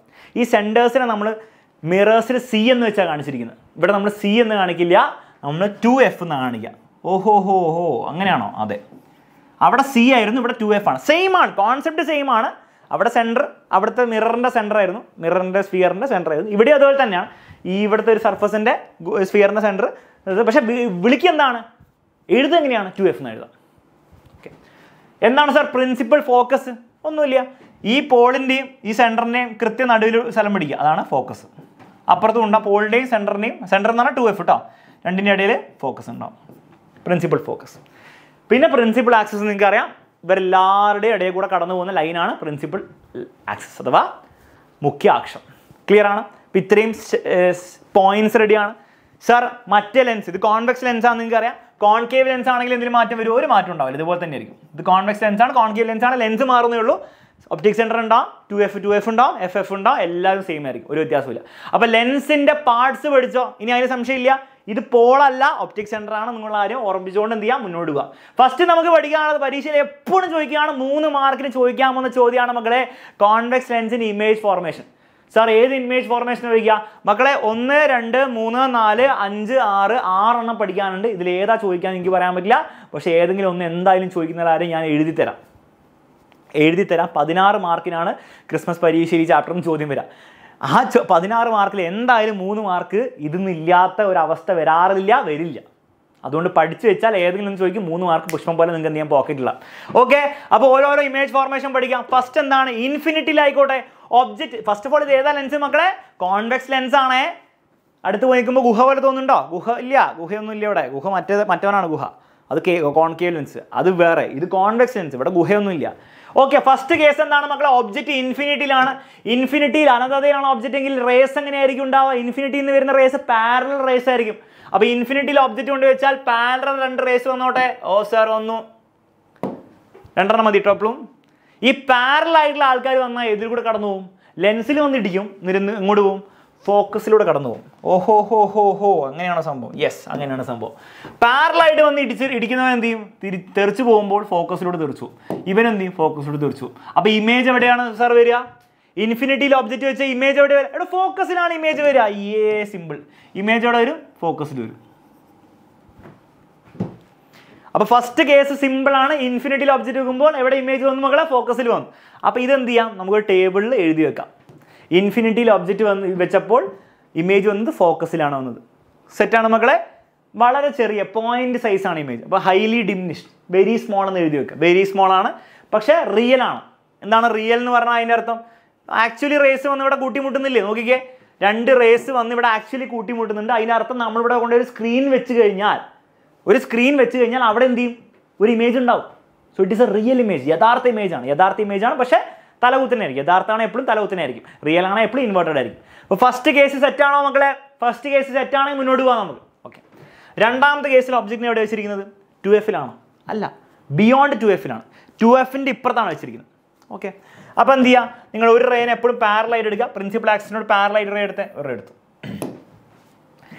പാരലായിട്ട് വന്നിടിക്കുന്നതിന് ഇതിലൂടെ പോകുന്ന പറഞ്ഞത്? പാരലായിട്ട് വന്നിടിക്കാൻ ഫോക്കസിലൂടെ തെറിച്ചു പോകും. ഓക്കെ, പാരലായിട്ട് വന്നിടിക്കുന്നു, ഫോക്കസിലൂടെ തെറിച്ചു പോകും. ഇതൊക്കെ എൻ്റെ കൂടെ ചെയ്യണേ. ഇപ്പം നോക്കിക്കൊണ്ടാണ് ഇരിക്കുന്നെങ്കിൽ പരിപാടി നടക്കാൻ പോകുന്നില്ല. വെറുതെ നോക്കിക്കൊണ്ടിരുന്നിട്ട് ഒരു കാര്യമില്ല കേട്ടോ. വരയ്ക്കണം എൻ്റെ കൂടെ. വേമേ വരച്ചേ. വരയ്ക്കുന്നവരൊക്കെ ഒന്ന് കൈപൊക്കിക്കേ. വരയ്ക്കാത്തൊരു വെറുതെ നോക്കിയിട്ട് പ്രത്യേകിച്ച് വലിയ കാര്യമൊന്നുമില്ല കേട്ടോ. പരീക്ഷയിൽ എന്തായാലും ചോദിക്കട്ടോ, ഒരു സംശയമില്ല. പാരലായിട്ട് വന്ന് ഫോക്കസിലൂടെ പോകുന്നു. രണ്ടാമത് സാറും കൂടെ എടുക്കണം. രണ്ടാമത് നിങ്ങൾ നേരെ പിയിലേക്ക് എടുക്കുക, ഒപ്റ്റിക് സെൻറ്ററിലേക്ക് എടുക്കുക. സാർ ഒപ്റ്റിക് സെൻറ്ററിലേക്ക് എടുത്ത് വന്ന് അവിടെ പോയി തട്ടിയാൽ അങ്ങോട്ട് പോകും? എങ്ങോട്ടും പോലും, നേരെ പോകും. ഒപ്റ്റിക് സെൻറ്ററിലേക്ക് നിങ്ങൾ പറപ്പിച്ച് വിട്ടാൽ എങ്ങോട്ടും പോലും, നേരെ പോകും. നേരെ പോയിക്കോട്ടെ സാർ. ഒരു വ്യത്യാസം ഉണ്ടാവില്ല, ഒരു വ്യതിയാനവും ബെൻഡിങ് ഉണ്ടാവില്ല. നേരെ പോവുക. ഒപ്റ്റിക് സെൻറ്ററിലേക്ക് എടുക്കുക, ഏറ്റവും എളുപ്പമാണ്. നേരെ വിടുക. 2 റേസും കൂടെ വന്ന് കൂട്ടിമുട്ടുന്ന എവിടെയാണ് സാർ? അവിടെയാണല്ലോ. ഓഹോ, അപ്പോൾ അവിടെയാണ് ഇമേജ് ഉണ്ടാവുക. തീർച്ചയായിട്ടും ഇവിടെയാണ് മക്കളെ ഇമേജ് ഉണ്ടാവുക. കുഞ്ഞിമേജാണ് ഇവിടെ ഉണ്ടാവും. ഓക്കെ, അതായത് എവിടെയാണ് ഇമേജ് വന്നത്? Fൻ്റെയും 2Fൻ്റെയും ഇടയിൽ. ബിയോണ്ട് 2F ആണ് നിങ്ങൾ ഒബ്ജക്റ്റ് വെക്കുന്നതെങ്കിൽ ഇമേജ് വരുന്നത് Fനും 2Fനും ഇടയിലാണ്. റിയൽ ഇമേജ് ആണോ? Yes, 2 raise actually മുട്ടുന്നുണ്ട്. സ്ക്രീനിൽ പതിയുന്ന ഇമേജ് ആണ്, മാത്രമല്ല ചെറിയ ഇമേജ് ആണ്. അപ്പോൾ അതെന്ത് ചെയ്യാം? നമ്മൾ ടേബിളിൽ എഴുതി വെച്ചാൽ എങ്ങനെ ഉണ്ടാകും കാണാൻ? ബിയോണ്ട് 2F ആണ് ഒബ്ജക്റ്റ് വെച്ചിരിക്കുന്നതെങ്കിൽ ഇമേജ് എവിടെ വരും? Fനും 2Fനും ഇടയിൽ. Between F and 2F diminished ആയിരിക്കും, സ്മോൾ ആയിരിക്കും. ഡിമിനിഷ്ഡ് എന്ന് പറഞ്ഞാൽ സ്മോൾ കേട്ടോ. റിയൽ ആയിരിക്കും, ഇൻവേർട്ടഡ് ആയിരിക്കും. ഓക്കെ, മലയാളത്തിൽ എഴുതിയിട്ടുണ്ട്. നോട്ട്സ് കിട്ടുമ്പോൾ എന്ത് ചെയ്യുക? വായിച്ചു നോക്കുക. ഓക്കെ, എല്ലാം എഴുതിയിട്ടുണ്ട് കേട്ടോ. നോട്ട്സിൽ വായിച്ചു നോക്കി സെറ്റാണ്. Okay, ready? പക്ഷെ ഇത് വരയ്ക്കാൻ പഠിക്കണം, അതാണ് മെയിൻ. എഴുതി വെക്കുന്നതൊന്നും പരീക്ഷ ചോദിക്കാൻ പോകുന്നില്ല, പക്ഷേ വരയ്ക്കാൻ പഠിക്കണം. വരയ്ക്കാൻ പഠിച്ചില്ലേ പണി വേണം. അപ്പോൾ 2Fൻ്റെ ബിയോണ്ട് പഠിച്ചു. ഇനി നമുക്ക് 2Fൽ വെച്ച് കഴിഞ്ഞാൽ സംഭവിക്കും പറയാം. 2Fൽ വെച്ച് കഴിഞ്ഞാൽ നിങ്ങൾ എപ്പോഴും ഓർക്കണം, 2F തന്നെ കിട്ടും. നിങ്ങൾ മിററിൻ്റെ കേസിൽ നിങ്ങൾ ഓർമ്മയുണ്ടാവും. കോൺകേവ് മിറർ ആണെങ്കിൽ സെൻറ്ററിൽ വെച്ചാൽ സെൻറ്ററിൽ തന്നെ വരും. അതേപോലെ തന്നെയാണ് 2F എന്ന് പറഞ്ഞാൽ സെൻറ്ററാണ്. സെൻറ്റർ വെച്ചാൽ അപ്പുറത്ത് സെൻറ്ററിൽ വരണം. അതേ 2Fൽ വെച്ചാൽ അപ്പുറത്ത് 2Fൽ വരണം. അപ്പോൾ വരയ്ക്കുമ്പോൾ ഭയങ്കര ബുദ്ധിമുട്ടാണ്. കറക്റ്റ് 2Fൽ വരുത്താൻ ഭയങ്കര ബുദ്ധിമുട്ടായതുകൊണ്ട് കുറച്ച് അഡ്ജസ്റ്റ്മെൻറ്റ് കാണിക്കുക. ഓക്കെ, പരീക്ഷയിൽ കാണിക്കുമ്പോൾ കുറച്ച് അഡ്ജസ്റ്റ്മെൻറ്റ്. കാരണം അല്ലെങ്കിൽ നിങ്ങൾ കറക്റ്റ് ഇതൊക്കെ കറക്റ്റ് നിങ്ങൾ എന്ത് ചെയ്യണം? ഈക്വൽ ഡിസ്റ്റൻസ് എടുക്കണം. ഇത് 2 സെൻറ്റിമീറ്റർ സ്കെയിൽ എടുക്കുക, ഇത് 2 സെൻറ്റിമീറ്റർ, ഇത് അങ്ങനെ എടുത്ത് കഴിഞ്ഞാൽ നിങ്ങൾക്ക് അത്യാവശ്യം കറക്റ്റ് കിട്ടും. എങ്ങനെ കുറച്ച് അത് പ്ലാൻ ചെയ്ത് വരയ്ക്കുക. ഓക്കെ, ടിപ്സ് ആൻഡ് ട്രിക്സ് പറഞ്ഞിട്ടാണ്. ഫസ്റ്റ് റേ എപ്പോഴും പാരലായിട്ട് എടുക്കുക. പാരലായിട്ട് വന്നിടിക്കുന്നവൻ എങ്ങോട്ട് പോകും? പാരലായിട്ട് വന്നിടിക്കുന്നവൻ നേരെ ഫോക്കസിലൂടെ പോകും. ഓക്കെ, ബുദ്ധിമുട്ടില്ല. സാർ ബുദ്ധിമുട്ടില്ല. രണ്ടാമത്തെ റേ എടുക്കണം. രണ്ടാമത്തെ റേ പോളിലേക്ക് എടുക്കും മക്കളെ. പോളാണോ? അല്ല, ഒപ്റ്റിക് സെൻറ്ററിലേക്ക് എടുക്കുക. ഒപ്റ്റിക് സെൻറ്ററിലേക്ക് നേരെ എടുക്കുക. ഒരു വ്യതിയാനം ഇല്ലാണ്ട് പോകുന്നു. 2 പേരും കൂടെ എവിടെയാണ് മുട്ടുന്ന നോക്കി? നമ്മുടെ ഭാഗ്യത്തിന് കറക്റ്റ് എന്താണ്? 2Fന് എവിടെയാണ് മുട്ടുന്നത്? അല്ലല്ലേ, ഭാഗ്യമില്ലേ? ഭാഗ്യം അത്ര അല്ലേ? ഭാഗ്യം കുറച്ച് ഉണ്ടാക്കണം. ഭാഗ്യം കുറച്ച് ഉണ്ടാക്കുക. അവിടെ 2Fന് തന്നെ ആക്കാൻ നോക്കുക. അപ്പോൾ കുറച്ച് അഡ്ജസ്റ്റ്മെൻറ്റ് ചെയ്താൽ മതി. മക്കളെ. കുറച്ച് മതി. ഓക്കെ, 2 പേരും എവിടെയാണെന്ന് മുട്ടുക? അവസാനം 2Fൽ മുട്ടാവൂ. എവിടെ മുട്ടണം മക്കളെ? 2Fൽ മുട്ടുന്ന പോലെ നമ്മൾ ആക്കുക, അത്രേ ഉള്ളൂ. ഓക്കെ, ചിരിഞ്ഞല്ല വരിക, നേരെയാണ് വരിക കേട്ടോ. ഓക്കെ, 2Fൽ വെച്ച് കഴിഞ്ഞാൽ 2Fൽ കിട്ടും. അതും എഴുതാൻ ടേബിളിൽ എഴുതി വെക്കുക. ടേബിൾ ഞാൻ ഇപ്പോൾ കാണിക്കുന്നില്ല. 2Fൽ വെച്ചാൽ 2Fൽ കിട്ടും. അപ്പോൾ ഒന്നുകൂടി പറയാം, ഇൻഫിനിറ്റി വെച്ചാൽ Fൽ കിട്ടും. ബിയോണ്ട് 2Fൽ വെച്ചാൽ Fൻ്റെയും 2Fൻ്റെയും ഇടയിലാണ് വരിക. 2Fൽ വെച്ചാൽ 2F വരും. നമ്മളിവിടെ ഫോക്കസ് ചെയ്യുന്നത് ഇത് ബൈഹാർട്ട് പഠിക്കാനല്ല, ഇതിങ്ങനെ വരച്ചുണ്ടാക്കാനാണ്. വരച്ചുണ്ടാക്കാൻ 2 സ്റ്റെപ്പേ ഉള്ളൂ. ഈ പാരലൽ റേ വരിക, ഇനി ഫോക്കസിലൂടെ പോകും പോളിലേക്ക്, അഥവാ ഒപ്റ്റിക് സെൻറ്ററാണ് എടുക്കാൻ പോകുന്നതൊക്കെ പറയും. പിയിലേക്ക് വരയ്ക്കുക, പിയിലൂടെ തന്നെ തെറിച്ചു പോകും, ഒരു ഡീവിയേഷൻ ഉണ്ടാവില്ല. ആ 2 നിയമങ്ങൾ ഉപയോഗിച്ചാൽ ഏത് ഇമേജ് ഫോർമേഷൻ വരയ്ക്കാൻ പറ്റും. ഓക്കെ, നെക്സ്റ്റ് നമുക്ക് പഠിക്കാനുള്ളത് അതവിടെ നിൽക്കട്ടെ, നമുക്ക് അവസാനം പഠിക്കാം. എഫിനും 2Fനും ഇടയിൽ ഒബ്ജക്റ്റ് കൊണ്ട് വെച്ചാൽ എവിടേക്ക് പോകും നമുക്ക് നോക്കാം. അപ്പോൾ ബൈ ഹാർട്ട് പഠിക്കാനൊന്നുമില്ല. ഫസ്റ്റ് എന്ത് ചെയ്യുക, പാരലൈറ്റ് എടുക്കുക. പാരലൈറ്റ് എടുത്ത് എങ്ങോട്ട് പോകും നമ്മൾ പറഞ്ഞത് ഫോക്കസിലൂടെ പോകും. ഓക്കെ, ഫോക്കസിലൂടെ പറപ്പിച്ചോട്ടെ കൂടെ ഫോക്കസിലൂടെ പോയി. രണ്ടാമത്തെ എങ്ങോട്ട് എടുക്കണം, രണ്ടാമത്തത് കുറച്ചുകൂടി നീട്ടി വരച്ചോ, ഫോക്കസിലൂടെ പോയിക്കേ. ഓക്കെ, ഫോക്കസിലൂടെ. ഓക്കെ, രണ്ടാമത്തെ എങ്ങോട്ട് എടുക്കണം മക്കളെ, നേരെ പോളിലേക്ക് എടുക്കുക. നേരെ പോളിലേക്കല്ല, ഒപ്റ്റിക് സെൻറ്റർ പിയിലേക്ക് എടുക്കുക. എങ്ങോട്ട് പോകും, എങ്ങോട്ടും പോകില്ല, നേരെ പോയിക്കോട്ടെ. നേരെ പോട്ടെ.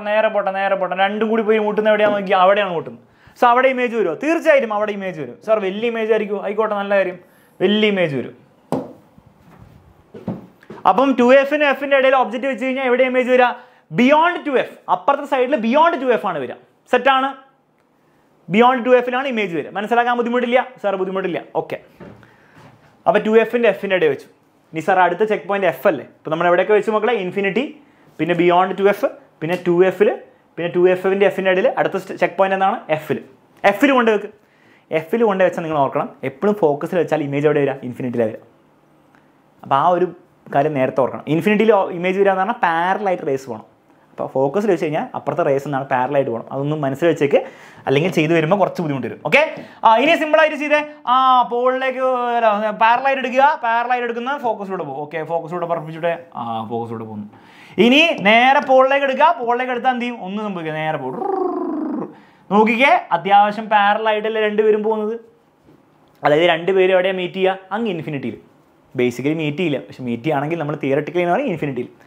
അപ്പോൾ ഇത് ഇമേജ് എവിടെയാണ് വരിക, ഇമേജ് ഇൻഫിനിറ്റിയിൽ. രണ്ടുപേരും കൂടി ഉണ്ടാക്കാൻ പോകുന്ന ഇമേജ് ഇൻഫിനിറ്റി. സാർ അതിൻ്റെ അർത്ഥം എന്താണ്, ഒരിക്കലും ഇമേജ് വരില്ലല്ലോ. സംഭവം എന്താണെന്ന് വെച്ചാൽ തിയററ്റിക്കലി ഇൻഫിനിറ്റിയാണ്, പക്ഷേ പ്രാക്ടിക്കലി എന്താണ്, ചെറുതായിട്ടൊന്ന് മാറ്റം വന്നു കഴിഞ്ഞാൽ രണ്ടും 100% പാരലായിരിക്കും, അല്ല കുറച്ചെടുക്കും. പക്ഷേ കുറച്ചെന്താണ് പാരൽ അല്ലാത്ത പോലെ ഇങ്ങനെ 100% പാരൽ. കുറച്ച് ഇങ്ങനെയാണെങ്കിൽ പാരലാണ്, എന്നാൽ അത്ര പാരലല്ല. അപ്പോൾ അവർ രണ്ടുപേരും എന്ത് ചെയ്യും, ഇങ്ങനെ പോയി ഇപ്പോൾ എവിടെ മീറ്റ് ചെയ്യുക, കുറേ ദൂരം കഴിയുമ്പോൾ മീറ്റ് ചെയ്യും, അല്ല 10 കിലോമീറ്റർ കഴിയുമ്പോൾ മീറ്റ് ചെയ്യും. അപ്പം ഇൻഫിനിറ്റി പോലെയാണ് ലെൻസിനെ സംബന്ധിച്ചിടത്തോളം. 10 കിലോമീറ്റർ എന്ന് പറയുന്നതാണ് ഇൻഫിനിറ്റി പോലെയാണ്. അപ്പോൾ അതുകൊണ്ടാണ് ഇൻഫിനിറ്റി എന്ന് പറയുന്നത്. അപ്പോൾ പ്രാക്ടിക്കലി എന്താണ്, ഇമേജ് ഉണ്ടാവും, പക്ഷെ ഭയങ്കര ദൂരമായിരിക്കും. ഓക്കെ, അതാണ് അതിൻ്റെ അർത്ഥം. ക്ലിയർ ആണല്ലോ? അതാണ് പ്രാക്ടിക്കൽ സം. അപ്പോൾ ഫോക്കസിൽ വെച്ചാൽ ഇൻഫിനിറ്റി വരും. അപ്പോൾ 5 കേസസ് പഠിച്ചു. By heart പഠിക്കാനൊന്നുമില്ല. 1 2 3 4 5 പഠിച്ചു. ലാസ്റ്റ് കേസാണ് പഠിക്കാൻ പോകുന്നത്. എഫിനും പിക്കും ഇടയിൽ ഒബ്ജക്റ്റ് വെച്ചാൽ എന്ത് സംഭവിക്കും? ഇത് സ്പെഷ്യൽ കേസാണ്, ഓർത്ത് വെച്ചോ. 5 കേസ് സിമ്പിൾ ആയിരുന്നു. എല്ലാം റിയൽ ആൻഡ് ഇൻവെർട്ടർ ആണ്. റിയൽ ഇൻവെർട്ടർ, റിയൽ ഇത് റിയൽ, അതും റിയൽ, എല്ലാം റിയൽ ആയിരുന്നു. ഇൻഫിനിറ്റിയിൽ ഉണ്ടാകാൻ പോകുന്നത് റിയൽ ഇമേജാണ്. ഉണ്ടാകാൻ പോകുന്നുണ്ടെങ്കിൽ അവിടെ ആക്ച്വലി റേസ് മീറ്റ് ചെയ്തുണ്ടാവുക. ഓക്കെ, അങ്ങനെയാണെങ്കിൽ എഫിനും പിയുടെ സ്പെഷ്യൽ കേസാണ് മക്കളെ, ശ്രദ്ധിച്ചോ. ഫസ്റ്റ് റേ എടുക്കുക, പാരലൈറ്റ് എടുക്കുക. പാരലൈറ്റ് എടുത്തു സാർ, പാരലൈറ്റ് എടുത്ത് അങ്ങോട്ട് പോകും, ഫോക്കസിലൂടെ തെറിച്ചു പോകും. ഓക്കെ സാർ, ഫോക്കസിലൂടെ തെറിച്ചോട്ടെ, ഫോക്കസിലൂടെ തെറിച്ചു പോയി. ഓക്കെ, രണ്ടാമത്തെ പോളല്ല, ഒപ്റ്റിക് സെൻറ്ററിൽ എടുക്കുക. പിയിലേക്ക് എടുത്ത് സാർ, എന്ത് സംഭവിക്കും? ഒന്നും സംഭവിക്കില്ല, നേരെ ഇങ്ങനെ പോകും. എങ്ങനെ പോകും? ഇങ്ങനെ പോകും. പ്രശ്നം എന്താണ് മക്കളെ, ഇവിടെ അറ്റ്ലീസ്റ്റ് പാരലായിരുന്നു. കുറച്ചെങ്കിലും ഒരു അഡ്ജസ്റ്റ്മെൻറ്റ് ചെയ്ത് കഴിഞ്ഞാൽ രണ്ടുപേരും മീറ്റ് ചെയ്യും. ഇത് എപ്പോഴെങ്കിലും മീറ്റ് ചെയ്യോ, ഈ റേയും എപ്പോഴെങ്കിലും മീറ്റ് ചെയ്യോ? ഒരിക്കലും അവർ കൂട്ടിമുട്ടില്ല. അപ്പോൾ ഒരിക്കലും എന്താണ്, ഒരു റിയൽ ഇമേജ് കിട്ടില്ല, അപ്പുറത്ത് ഒരു റിയൽ ഇമേജ് കിട്ടില്ല. പക്ഷേ നിങ്ങൾ ആലോചിച്ച് നോക്ക്, ഇവനെ നിങ്ങൾ ബാക്കോട്ട് എക്സ്റ്റെൻഡ് ചെയ്താലോ, ഈ റേനെ നിങ്ങൾ ബാക്കോട്ട് എക്സ്റ്റെൻഡ് ചെയ്താലോ, ഇങ്ങനെയല്ലേ കിട്ടുക. മറ്റവനെ നിങ്ങൾ ബാക്കോട്ട് എക്സ്റ്റെൻഡ് ചെയ്താലോ, ഇങ്ങനെയല്ലേ വരിക. അതെ, അപ്പം നമ്മുടെ കണ്ണ് എന്ത് ചെയ്യും, നമ്മൾ അപ്പുറത്ത് നിൽക്കുന്ന ആൾ നമ്മൾ നോക്കുമ്പോൾ നമ്മുടെ കണ്ണ് എന്ത് ചെയ്യും, ഇവനെ ബാക്കോട്ട് എക്സ്റ്റെൻഡ് ചെയ്യും. ഓക്കെ, മറ്റവനെ ബാക്കോട്ട് എക്സ്റ്റെൻഡ് ചെയ്യും. രണ്ടുപേരും ബാക്കോട്ട് എക്സ്റ്റെൻഡ് ചെയ്യും. നമ്മുടെ കണ്ണ് എന്ത് ചെയ്യുന്ന മക്കളെ, ഇവിടെ ഒരു ഇമേജിനെ കാണിച്ചു തരും. ഇവിടെ ഒരു ഇമേജിനെ, രണ്ടുപേരും കൂട്ടിമുട്ടുന്ന സ്ഥലമല്ലേ, അവിടെ ഒരു ഇമേജിനെ നമ്മുടെ കണ്ണ് കാണിച്ചു തരും. ഓഹോ, ആ ഇമേജ് റിയൽ ഇമേജ് ആണോ? അല്ലല്ല, രണ്ട് റേസിനെ ബാക്കോട്ട് എക്സ്റ്റെൻഡ് ചെയ്ത് ഉണ്ടാക്കിയെടുത്ത ഇമേജ് ആണ്. So it is called virtual image. ഇതൊരു വെർച്വൽ ഇമേജ് ആയിരിക്കും, ഒരു മിഥ്യായ ഇമേജ് ആയിരിക്കും. ഇതെന്തിനാ സാർ സ്പെഷ്യൽ കേസ് എന്ന് വിളിക്കാൻ മാത്രം? എടോ, ബാക്കിയുള്ള എല്ലാ കേസിലും, ബാക്കിയുള്ള 5 കേസുകളും 1 2 3 4 5 കേസിലും എല്ലാം റിയൽ ഇമേജ് ആണ്. ഇവിടെ മാത്രം വെർച്വൽ ഇമേജ് ആണ്. അതുകൊണ്ടാണ് സ്പെഷ്യൽ കേസ് എന്ന് വിളിക്കുന്നത്. ക്ലിയർ ആണ് മക്കളെ? അപ്പോൾ കോൺവെക്സ് ലെൻസിന്റെ കംപ്ലീറ്റ് 6 ഇമേജ് ഫോർമേഷനും നിങ്ങൾ പഠിച്ചു. പരീക്ഷ ചോദിക്കാൻ പോകുന്നത് ഏതാണെന്ന് എനിക്ക് ഒരിക്കലും പറയാൻ സാധിക്കില്ല.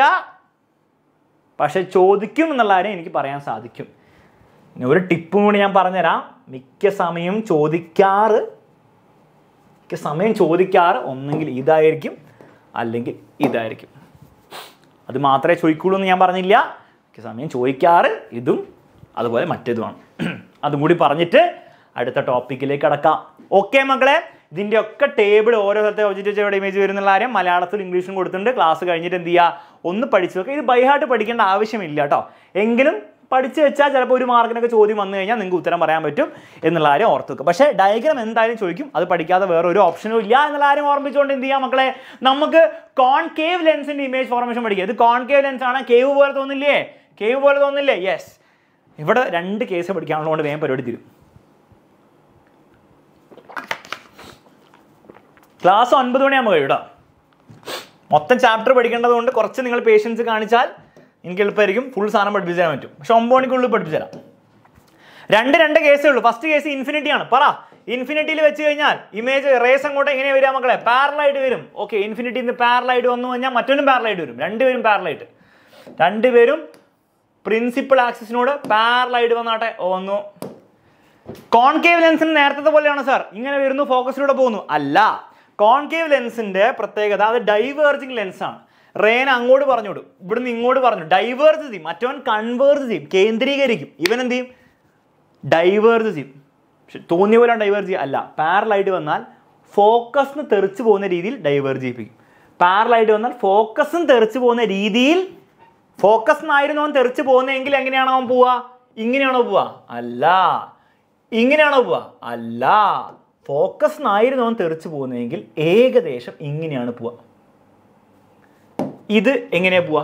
ഏകദേശം ഇങ്ങനെയാണ് പോവുക. ഫോക്കസിനായിരുന്നു തെറിച്ച് പോയെങ്കിൽ. ശരിയല്ലേ? അപ്പം അങ്ങനെ വരയ്ക്കണം. അതായത് ഫോക്കസിന് തെറിച്ച് പോകുന്ന രീതിയിൽ വരയ്ക്കണം. ഏതാണ്ട് മതി. ഇനി പറ മക്കളെ, ഈ 2 റേസ് എപ്പോഴേലും മീറ്റ് ചെയ്യോ? ഇല്ല. പക്ഷെ നമ്മൾ ഇവിടെ നോക്കുന്നത് നമ്മുടെ കണ്ണെന്ത് ചെയ്യും? അവിടെ ഒരു ഇമേജ് കാണിച്ചു തരും. യെസ്, കാരണം കണ്ണ് പറയും ഇത് എവിടെ നിന്നാണ് വരുന്നത്, ഇത് ഇവിടെ നിന്നാണ് വരുന്നത്. സോ നീ അവിടെ ഒരു ഇമേജ് കാണാൻ പറയും. സോ നമ്മുടെ കണ്ണെന്ത് ചെയ്യും മക്കളെ? ഇവിടെ ഒരു വെർച്വൽ ഇമേജിനെ കാണിച്ചു തരും. റിയൽ ഇമേജ് അല്ല, വെർച്വൽ ഇമേജിനെ കാണിച്ചു തരും. ഫസ്റ്റത്തെ കേസ് പഠിച്ചു. എന്താണ്? Object ഇൻഫിനിറ്റിയിലാണെങ്കിൽ image ഫോക്കസിലാണ്. പക്ഷേ എന്ത് ഇമേജാണ്? വെർച്വൽ ഇമേജാണ്. മിഥ്യായ ഇമേജാണ്, ശരിക്കും ഇമേജ് അല്ല. ഓക്കെ, അറ്റ് ഇൻഫിനിറ്റി ഒബ്ജക്റ്റ് ആണെങ്കിൽ ഇമേജ് അവിടെ വരും, ഫോക്കസിൽ വരും. ഹൈലി ഡിമിനിഷ്ഡ് ആയിരിക്കും, കുഞ്ഞ് പോയിന്റ് സൈസ്ഡ് ആയിരിക്കും. പക്ഷെ വെർച്വൽ നിയറക്റ്റ് ആയിരിക്കും. വെർച്വൽ ആയിരിക്കും, മിഥ്യയായിരിക്കും, നിവർന്നായിരിക്കും. മിഥ്യയായിരിക്കും എന്നുള്ളതാണ് ഏറ്റവും ഇമ്പോർട്ടൻറ്റ് പോയിന്റ്. വരച്ച് വെക്കാൻ പഠിക്കുക, ബുദ്ധിമുട്ടില്ല. രണ്ടാമത്തെ കേസ് എന്താണ്? നിങ്ങൾ എവിടെ വേണേൽ വെക്കുക. സാർ 2Fൻ്റെ Fൻ്റെ ഇടയിലാണോ? അല്ല, നിങ്ങൾ എവിടെ വേണമെന്ന് വെച്ചാൽ ഇൻഫിനിറ്റിൻ്റെയും Pൻ്റെ ഇടയിൽ. ഇൻഫിനിറ്റിൻ്റെ Pൻ്റെ ഇവിടെ വെച്ചോ, എവിടെ വേണമെന്ന് വെച്ചാൽ കുഴപ്പമില്ല. എവിടെ വേണമെന്ന് വെച്ചോ, ഇവിടെ വെച്ചു, ഞാൻ ഇവിടെ വെച്ചു. അങ്ങനെയാണ് ഇമേജ് ഇവിടെ ഇരുന്ന് നോക്കാം. വരച്ച് വെക്കാം മക്കളെ. ഫസ്റ്റ് പാരലൽ റേ എടുക്കുന്നു. പാരലായിട്ടുള്ളവൻ എന്ത് ചെയ്യും? ഫോക്കസിലൂടെ പോവുകയാണോ ചെയ്യുക? അല്ല, ഇതൊരു ഡൈവേർജിങ് ലെൻസാണ്. സോ എങ്ങനെ പോകും? തെറിച്ച് പോകും അങ്ങോട്ടേക്ക്. പക്ഷേ എവിടുന്ന് തെറിച്ച് പോകുന്ന രീതിയിൽ പോകും. ഫോക്കസും തെറിച്ച് പോയായിരുന്നു എങ്ങനെയാണ് പോവുക? അങ്ങനെ പോകും. ഫോക്കസ് തെറിച്ച് പോകണം ഏതാണ്ട് ഇങ്ങനെയല്ലേ പോവുക മക്കളെ? അപ്പോൾ ഏതാണ്ട് അങ്ങനെ വരയ്ക്കണം. ഫോക്കസ് നമ്മൾ തെറിച്ച് പോയിരുന്നെങ്കിൽ എങ്ങനെയാണ് പോവുക? ഏതാണ്ട് ഇങ്ങനെയാണ് പോവുക. അയ്യേ സാർ അങ്ങനെയല്ലോ പോവുക. അത് മതി, ഏതാണ്ട് മതി, ഏകദേശം മതി. അപ്പോൾ പരീക്ഷ വരയ്ക്കുമ്പോൾ നിങ്ങൾ ആദ്യം ഈ ലൈൻ വരയ്ക്കുക, എന്നിട്ട് മറ്റേ വരയ്ക്കുക. മനസ്സിലായില്ലേ? രണ്ടാമത്തെ റേയും കൂടെ എടുക്കുക. രണ്ടാമത്തെ റേ പോളിലേക്ക് എടുത്തു, ഒരു കുഴപ്പമില്ല. പോളിലേക്ക് എടുത്താൽ സാർ അങ്ങനെ പോകും. അത് സെയിം റൂളാണ്. പോളിലേക്ക് എടുത്താൽ എങ്ങോട്ടും പോകില്ല, നേരെ പോയിക്കോളും. പോളിലേക്ക് എടുത്താൽ ഒരു വ്യത്യാസമില്ല, നേരെ പോകും.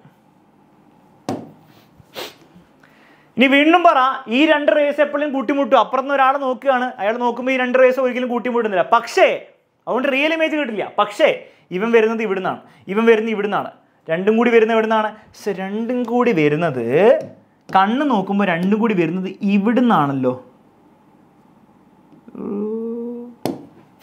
ഈ പോയിന്റിൽ നിന്നാണ് വരുന്നത്. അപ്പോൾ കണ്ണ് പറയും അവിടെ ഒരു ഇമേജ് ഉണ്ട്. പക്ഷെ എന്ത് ഇമേജ് ആയിരിക്കും? അത് വെർച്വൽ ഇമേജ് ആയിരിക്കും. 2 കേസിലും, ഈ കേസിലും ആ കേസിലൊക്കെ കണ്ണ് പറഞ്ഞു തരുന്ന ഇമേജ് എന്താണ് മക്കളെ? വെർച്വൽ ഇമേജ് ആണ്. എവിടെയാണ് വന്നിരിക്കുന്നത്? എഫിനും പിക്കും ഇടയിലാണ് വന്നിരിക്കുന്നത്. അപ്പം ഇൻഫിനിറ്റിൻ്റെയും Pൻ്റെ ഇടയിൽ എവിടെ ഒബ്ജക്റ്റ് വെച്ചാലും ഇമേജ് വരാൻ പോകുന്ന എഫിനും Pൻ്റെ ഇടയിലാണ്, പക്ഷേ വെർച്വൽ ഇമേജ് ആയിരിക്കും. ഇതാണ് രണ്ടാമത്തെ case. Between infinity and optical centre. Optic സെൻറ്ററിൻ്റെ ഇൻഫിനിറ്റിൻ്റെ ഇടയിൽ നമ്മൾ ഒബ്ജക്റ്റ് കൊണ്ട് വെച്ച് കഴിഞ്ഞാൽ ഇമേജ് വരാൻ പോകുന്നത് എഫിനും പിക്കും ഇടയിലാണ്.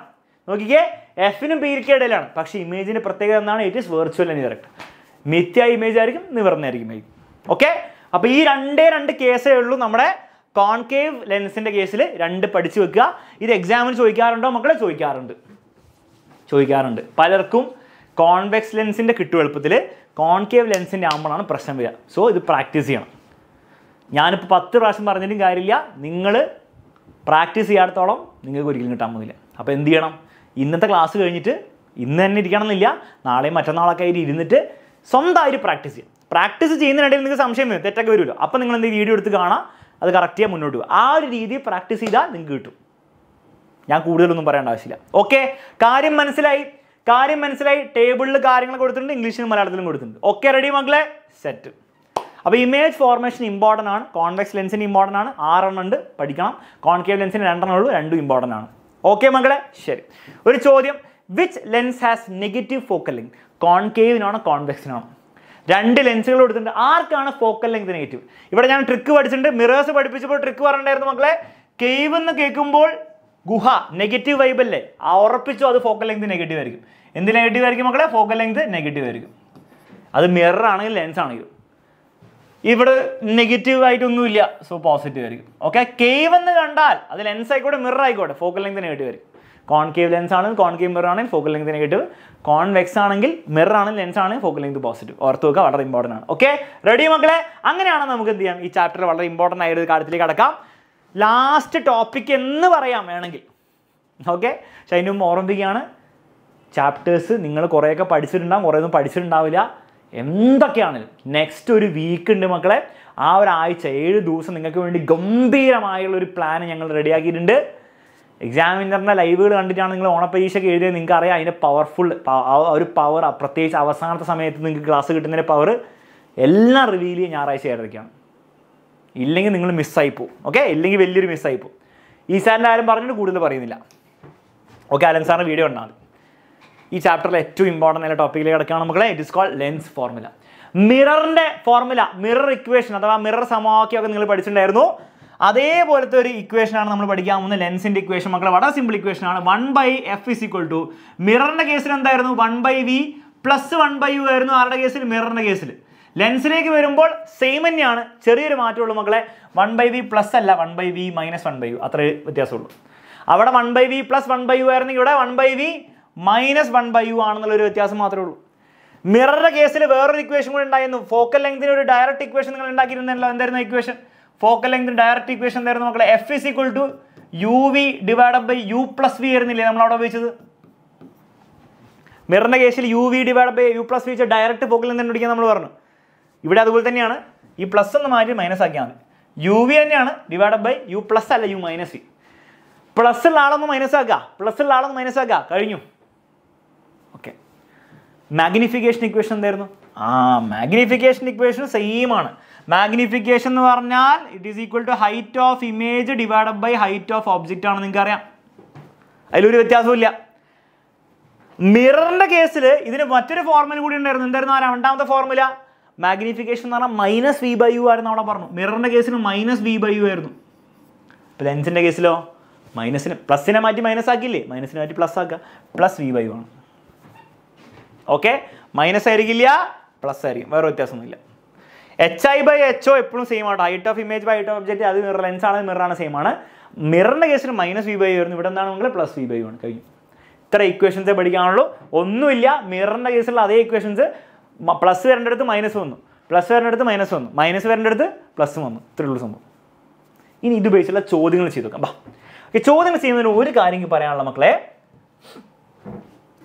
ലെൻസിൻ്റെ കേസിൽ റൈറ്റ് സൈഡിൽ ഇമേജ് വന്നു കഴിഞ്ഞാൽ അതിൻ്റെ അർത്ഥം എന്താണ്? ആക്ച്വലി റേസ് കൂട്ടിമുട്ടുണ്ടാക്കുന്ന ഇമേജ് ആണത്. So it is A real and inverted image. Real ആയിരിക്കും, ഇൻവേർട്ടഡ് ആയിരിക്കും. അപ്പോൾ അപ്പുറത്താണ് ഇമേജ് വരുന്നതെങ്കിൽ അത് റിയൽ ആയിരിക്കും. റിയൽ ഇമേജ് ആണെങ്കിൽ സ്ക്രീനിൽ കിട്ടുന്ന ഇമേജ് ആയിരിക്കും എപ്പോഴും അപ്പുറത്തായിരിക്കും വരിക. മനസ്സിലായല്ലോ? റൈറ്റ് സൈഡിലായിരിക്കും വരിക. എന്നാൽ വെർച്വൽ ഇമേജ് എപ്പോഴാണ് ഇവിടെ വരിക? ലെഫ്റ്റ് സൈഡിലാണ് വരിക. നമ്മൾ ആ റേ ഡയഗ്രാം വരച്ചപ്പോഴും പറഞ്ഞിട്ടുണ്ട് അല്ലേ, രണ്ട് റേസ് ഒരിക്കലും മീറ്റ് ചെയ്യുന്നില്ലെങ്കിൽ ഇത് മീറ്റ് ചെയ്യുമല്ലോ. ഇങ്ങനെ മീറ്റ് ചെയ്യുന്നില്ലെങ്കിൽ നമ്മൾ ബാക്ക്വേർഡ് എക്സ്റ്റെൻഡ് നോക്കിയാൽ എപ്പോഴും അവിടെ ഒരു ഇമേജ് വരും. ആ ഇമേജ് എന്ത് ഇമേജ് ആയിരിക്കും? വെർച്വൽ ഇമേജ് ആയിരിക്കും. അപ്പോൾ നിങ്ങൾ ഓർത്ത് വെക്കേണ്ട എത്രയേ ഉള്ളൂ? ഇമേജ് റിയൽ ആണെങ്കിൽ ലെൻസിൻ്റെ കേസിൽ ആ റൈറ്റ് സൈഡിലാണ് വരിക. ഇമേജ് വെർച്വൽ ആണെങ്കിൽ മിഥ്യയായുള്ള ഇമേജാണ് എപ്പോഴും ലെഫ്റ്റ് സൈഡിൽ വരാം. അത് ഏത് ലെൻസ് ആണെങ്കിലും, ഞാൻ അവിടെ കോൺവെക്സ് ലെൻസേ വരച്ചുള്ളൂ എന്നുള്ളൂ, ഏത് ലെൻസാണ്, ലെൻസിൻ്റെ കേസ് ഇങ്ങനെയാണ്. ഈ ഒരു സംഭവം മനസ്സിലാക്കിക്കൊണ്ട് എന്ത് ചെയ്യാം, നമുക്കൊരു ചോദ്യത്തിലേക്ക് കിടക്കാം. കമോൺ എവരിബഡി, ബാ. When an object is placed at 15 cm from a convex lens, a real image is formed at 30 cm. Okay, what is the focal length of the lens? മലയാളത്തിൽ കൂടി വായിക്കാം. കോൺകേവ് ലെൻസ്, കോൺവെക്സ് ലെൻസിൽ നിന്ന് 15 centimetre അകലത്തിൽ ഒരു വസ്തു സ്ഥാപിച്ചുവെങ്കിൽ 30 centimetre അകലത്തിൽ ഒരു യഥാർത്ഥ രൂപം കൊള്ളുന്നു, ചിത്രം രൂപം കൊള്ളുന്നു. ലെൻസിന്റെ ഫോക്കസ് ദൂരം എത്രയാണ്? അപ്പോൾ ആദ്യം സംഭവം ഒന്ന് വരച്ച് നോക്കാം. ലെൻസ് വരച്ചു, ഒബ്ജക്റ്റ് എപ്പോഴും ലെഫ്റ്റിൽ വരയ്ക്കുക, 15 സെന്റിമീറ്റർ ആണ് ഒബ്ജക്റ്റിലേക്കുള്ള ഡിസ്റ്റൻസ്. ഓക്കെ, ഇമേജ് എന്താണ് മക്കളെ? റിയൽ ഇമേജ് ആണ്. അപ്പോൾ എവിടെയാണ് ഇമേജ് വരിക? ലെഫ്റ്റിലാണോ റൈറ്റിലാണോ? മക്കളെ റിയൽ ഇമേജ് എന്ന് പറഞ്ഞാൽ റേസ് കൂട്ടിമുട്ടി ഉണ്ടാകുന്ന ഇമേജ് ആണ്. അത് എപ്പോഴും റൈറ്റിൽ വരും. ഞാൻ ജസ്റ്റ് പറഞ്ഞിട്ടുള്ളൂ, റിയൽ ഇമേജ് ആണ്, യഥാർത്ഥ ഇമേജ് ആണ് അപ്പുറത്തേ വരുള്ളൂ. അപ്പോൾ അപ്പുറത്ത് വരുന്ന ഇമേജ് യഥാർത്ഥ ഇമേജ് ആണ്, റിയൽ ഇമേജ് ആയതുകൊണ്ട് ഇൻവേർട്ടഡ് ആയിരിക്കും കേട്ടോ, മറന്നു പോരുത്, ഇൻവേർട്ടഡ് ആയിരിക്കും.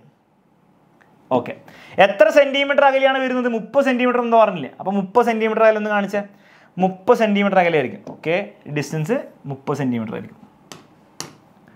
30 സെന്റിമീറ്റർ അകലെ യഥാർത്ഥ ഇമേജ് വന്നു, അതായത് റൈറ്റ് സൈഡിലാണ് ഇമേജ് വന്നത്. അങ്ങനെയാണ് ഫോക്കൽ ലെങ്ത് കണ്ടുപിടിക്കുക. തന്ന കാര്യങ്ങൾ എഴുതി വെച്ച പരിപാടി തീർക്കുക. തന്ന കാര്യങ്ങൾ എഴുതി വെച്ചാൽ മക്കളെ എന്തൊക്കെ തന്നിട്ടുണ്ട്? സാർ, ഈ ഒബ്ജക്റ്റിലേക്ക് ഡിസ്റ്റൻസ് അതെന്താണ്? യു ആണ്. ഒബ്ജക്റ്റിലെ ഡിസ്റ്റൻസ് യു ആണ്. അത് എത്രയാണ് മക്കളെ?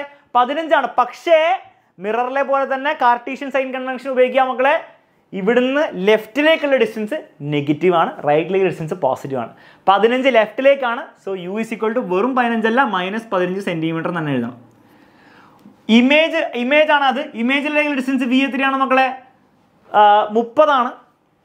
പോസിറ്റീവ് ആണോ നെഗറ്റീവ് ആണോ? റൈറ്റ് സൈഡിലേക്കുള്ള ഡിസ്റ്റൻസ് ആണ്. ഒപ്റ്റിക് സെന്റർ എന്ന റൈറ്റിലേക്കുള്ള ഡിസ്റ്റൻസ് പോസിറ്റീവ് ആയതുകൊണ്ട് ഇറ്റ് ഈസ് പോസിറ്റീവ് 30 തന്നെ എഴുതി വെച്ചോ. ഇനി വേണ്ടത് ഫോക്കൽ ലെങ്ത് ആണ്. ഇക്വേഷൻ ഉപയോഗിച്ച് പരിപാടി തീർക്കുക. സാർ, ഏതാണ് ഇക്വേഷൻ? ഏത് ഇക്വേഷൻ വേണം നിങ്ങൾക്ക് ഉപയോഗിക്കാം? ഒന്നെങ്കിൽ ഇത് ഉപയോഗിക്കാം, പക്ഷേ ഫോക്കൽ ലെങ്ത് ഡയറക്റ്റ് കിട്ടാൻ എളുപ്പം എന്നാണ് ഇത് ഉപയോഗിക്കല്ലേ. F = UV / U - V ആണ്. U+V അല്ല, U - V ആണ്. U+V മിററിൻ്റെ കേസിലാണ്. അത് ഉപയോഗിച്ച് പരിപാടി തീർത്താൽ മക്കളെ F = UV / U - V ആണ്. ഇത് ഏറ്റവും സിമ്പിൾ പരിപാടി എന്താ അറിയോ? എല്ലാത്തിനും പെട്ടി, യുക്ക് ഒരു പെട്ടി എഴുതിക്കേ, വിക്ക് ഒരു പെട്ടി വരച്ചിട്ട്. ഇനി U - V, യുക്ക് ഒരു പെട്ടി കൊടുക്കുക, മൈനസ് എഴുതുക, വിക്ക് ഒരു പെട്ടി കൊടുക്കുക. ഇനി ആ പെട്ടികളിലേക്ക് സാധനങ്ങൾ എഴുതി വെക്കാം.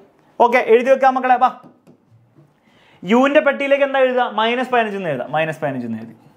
വിൻ്റെ പെട്ടിയിലേക്ക് എന്താ എഴുതുക? വെറും 30 എന്ന് എഴുതാം. +30 ആണ്, പക്ഷേ വെറും 30 എന്ന് എഴുതാം. ഓക്കെ, താഴത്തെ യുവിൻ്റെ പെട്ടിയിലേക്ക് എന്താ എഴുതുക? യുവിൻ്റെ പെട്ടിയിലേക്ക് -15 എന്ന് എഴുതാം. ഈ മൈനസ് അല്ലാണ്ടുള്ള മൈനസ് ആണ്. ഓക്കെ, വിൻ്റെ പെട്ടിയിലേക്ക് എന്ത് ചെയ്ത്? 30, വെറും 30 എന്ന് എഴുതുക. ഇനി നിങ്ങളിത് പ്രോപ്പറായിട്ട് ചെയ്യാം. ഓക്കെ, -15 × 30 എന്താണ്? അങ്ങനെ തന്നെ എഴുതി വെക്കുക. -15 × 30 × 30. താഴെ എന്താണ് വരിക? ഇത് -15 - 30. -15 - 30 ആഡ് ചെയ്യുക. എത്ര കിട്ടും? -15 - 30 -45 കിട്ടും. എത്ര കിട്ടും മക്കളെ? -45 എന്ന് കിട്ടും. ശരിയല്ലേ? -15 - 30 രണ്ടും കൂടെ ആഡ് ചെയ്യുമ്പോൾ -45 കിട്ടും. ഓക്കെ, ഇനി ഒരു കാര്യം നിങ്ങൾക്ക് മനസ്സിലാവും. ഈ മൈനസും കട്ടായി പോകും. 2 മൈനസ് 1 കട്ടായി പോയി. ഇവിടെ താഴെ ഒരു മൈനസ് ഉണ്ട്, അവിടെ ഒരു മൈനസ് ഉണ്ട്, രണ്ടും കൂടി കട്ടായി പോയി. അപ്പം നിങ്ങൾക്ക് അവസാന നമ്പർ എന്തേ വരുന്നുള്ളൂ മക്കളെ? 15 ഉണ്ടാവും മുകളിൽ, 30 ഉണ്ടാവും മുകളിൽ, പിന്നെ 45 ഉണ്ടാവും. ഇതിപ്പോൾ എന്താ ചെയ്യുക? കുറച്ച് നിങ്ങൾക്ക് മൾട്ടിപ്ലിക്കേഷൻ ടേബിൾ അറിയെങ്കിൽ നിങ്ങൾ അറിഞ്ഞിരിക്കണം, അല്ല നിങ്ങൾക്ക് അറിയായിരിക്കും. 15 45 തമ്മിൽ ബന്ധമുണ്ട്. 15 × 1 15, 15 × 2 30, 15 × 3 45. സോ 15 കട്ട് ചെയ്ത് 1 എന്ന് എഴുതി, 40 കട്ട് ചെയ്ത് 3 എന്ന് എഴുതി. അപ്പോൾ അവസാനം എന്ത് മാത്രമേ ഉള്ളൂ? 30ഉം താഴെ ഒരു 3 ഉള്ളൂ. 30/3 എത്രയാണ് മക്കളെ? 30/3 ഉള്ളൂ. മൈനസ് ഒന്നും ഇല്ല, അവിടെ മൈനസ് കട്ടായി പോയേ. 30/3 = 10 എന്ന് കിട്ടി. 10 സെന്റിമീറ്റർ ആയിരിക്കും ഈ ലെൻസിന്റെ ഫോക്കൽ ലെങ്ത്. ഇപ്പോൾ കാൽക്കുലേഷൻ മാത്രം മൈനസും പ്ലസും വരുന്നതുകൊണ്ട് കുറച്ച് വെറുപ്പിക്കലല്ലാണ്ട് വേറൊരു ബുദ്ധിമുട്ടും ഇതിലില്ല. വേറൊരു ബുദ്ധിമുട്ടും ഇങ്ങനത്തെ ചോദ്യത്തിൽ നിങ്ങൾ ഫേസ് ചെയ്യാനുണ്ടാവില്ല. ഓക്കെ, സെറ്റാണ്. ഇടയിൽ ആർക്കെങ്കിലും ബുദ്ധിമുട്ടുണ്ടായെങ്കിൽ ഒന്ന് വീഡിയോ പോസ് ചെയ്യുക, ബാക്ക് അടിക്കുക, കാൽക്കുലേഷൻ ഭാഗത്ത് ഒന്നുകൂടി ചെയ്ത് നോക്കിയാൽ നിങ്ങൾക്ക് കിട്ടിക്കോളും. Okay, ready? കുറച്ചും കൂടി ടഫായിട്ടുള്ളൊരു ചോദ്യം ചെയ്താലോ? ഇതിപ്പോൾ 2 മാർക്കിനൊക്കെ ചോദിക്കുള്ളൂ ഇങ്ങനത്തെ ചോദ്യമൊക്കെ. ഓക്കെ, അതിൽ കൂടുതലൊന്നും ചോദിക്കില്ല. 3 മാർക്കിന് ചോദിക്കാൻ പോകുന്നൊരു ചോദ്യം, മാഗ്നിഫിക്കേഷനും കൂടെ ചോദിച്ചുകൊണ്ട് കുറച്ചും കൂടി കോംപ്ലിക്കേറ്റഡ് ചോദ്യം. അതിൽ മുകളിലൊന്നും ചോദിക്കാൻ പോകുന്നില്ല കേട്ടോ. ഓക്കെ, ട്രൈ ചെയ്ത് നോക്കിക്കുക. 2 centimetre toll object is place perpendicular to the principal axis of convex lens of focal length 10 centimetre. അവൻ്റെ ഫോക്കൽ ലെങ്ത് 10 സെന്റിമീറ്റർ ആണ്. Okay. The distance of the object from the lens, ഒബ്ജക്റ്റിൻ്റെ ലെൻസിൽ നിന്ന് distance 20 centimetre 20 centimetre. Find the nature, position, size of the image. ഇമേജിൻ്റെ എല്ലാ കാര്യങ്ങളും കാണാൻ പറഞ്ഞു. Position മാത്രമല്ല സൈസും എല്ലാം വേണം. ഓൾസോ മാഗ്നിഫിക്കേഷൻ കണ്ടുപിടിക്കുക. അപ്പോൾ ഇതാണ് 3 മാർക്കിൻ്റെ ചോദ്യം. മലയാളത്തിൽ കൂടി വായിക്കാം മക്കളെ. 2 സെൻറ്റിമീറ്റർ ഉയരമുള്ള ഒരു വസ്തു 10 സെൻറ്റിമീറ്റർ ഫോക്കൽ ലെങ്ത് ഉള്ള അല്ലെ ഫോക്കസ് ദൂരമുള്ള ഒരു കോൺവെക്സ് ലെൻസിൻ്റെ പ്രധാന അക്ഷത്തിന് ലംബമായി പെർപെൻഡിക്കുലർ ആയിട്ട് സ്ഥാപിച്ചിരിക്കുകയാണ്. ലെൻസിൽ നിന്നുള്ള വസ്തുവിൻ്റെ ദൂരം 20 സെൻറ്റിമീറ്റർ ആണ്. ചിത്രത്തിൻ്റെ സ്വഭാവം, സ്ഥാനം, വലുപ്പം എല്ലാം കണ്ടുപിടിക്കുക. മാഗ്നിഫിക്കേഷനും കണ്ടുപിടിക്കുക. ആവർത്തനം കണ്ടുപിടിക്കാം. എല്ലാം കണ്ടുപിടിക്കാം. ഇതെങ്ങനെ ചെയ്യാം? എങ്ങനെ കണ്ടുപിടിക്കാം മക്കളെ? 10 സെൻറ്റിമീറ്റർ നേരത്തെ ചോദ്യത്തിന് ആൻസർ അല്ലേ? മക്കളെ ഒന്നുമില്ല, അത് കാര്യങ്ങൾ വരയ്ക്കുക. ഒബ്ജക്റ്റ് എവിടെയാണ്? എപ്പോഴും ലെഫ്റ്റിലെ ഉണ്ടാവുക 20 സെൻറ്റിമീറ്റർ ആണ്. അപ്പോൾ യു എത്രയാണെന്ന് പറ. യു എത്രയാണ് സാർ? 20 ആണോ? അല്ല, ഒപ്റ്റിക് സെൻറ്ററിൽ നിന്ന് ലെഫ്റ്റിലേക്കുള്ള ഡിസ്റ്റൻസ് ആണ്. ലെഫ്റ്റിലേക്കുള്ളവൻ മൈനസ് ആണ് എടുക്കേണ്ടത്, നെഗറ്റീവ് ആയിരിക്കും. So minus 20 centimetre. ഇവൻ്റെ ഫോക്കൽ ലെങ്ത് എത്രയാണെന്ന് പറഞ്ഞിരിക്കുന്നത്? ഫോക്കൽ ലെങ്ത് 10 ആണ്. പക്ഷെ സൂക്ഷിക്കണം, പ്ലസ് ആണോ മൈനസ് ആണോ എന്ന് അവർ പറയില്ല, നമ്മളത് ഇട്ട് കൊടുക്കണം. മിററിൻ്റെ കേസിൽ ഞാൻ നിങ്ങളോട് പറഞ്ഞാണ് പ്ലസ് ആണോ അവർ വെറും ഫോക്കൽ ലെങ്ത് 10 എന്ന് പറയും. പക്ഷേ നമ്മളെ പ്ലസ് ആണോ മൈനസ് ആണോ നമ്മൾ തീരുമാനിക്കണം. അതിന് തീരുമാനിക്കുക. ഇതൊരു കോൺവെക്സ് ലെൻസാണ്. കോൺകേവ് ലെൻസ് ആണെങ്കിൽ കേവ്, ഗുഹ, നെഗറ്റീവ്.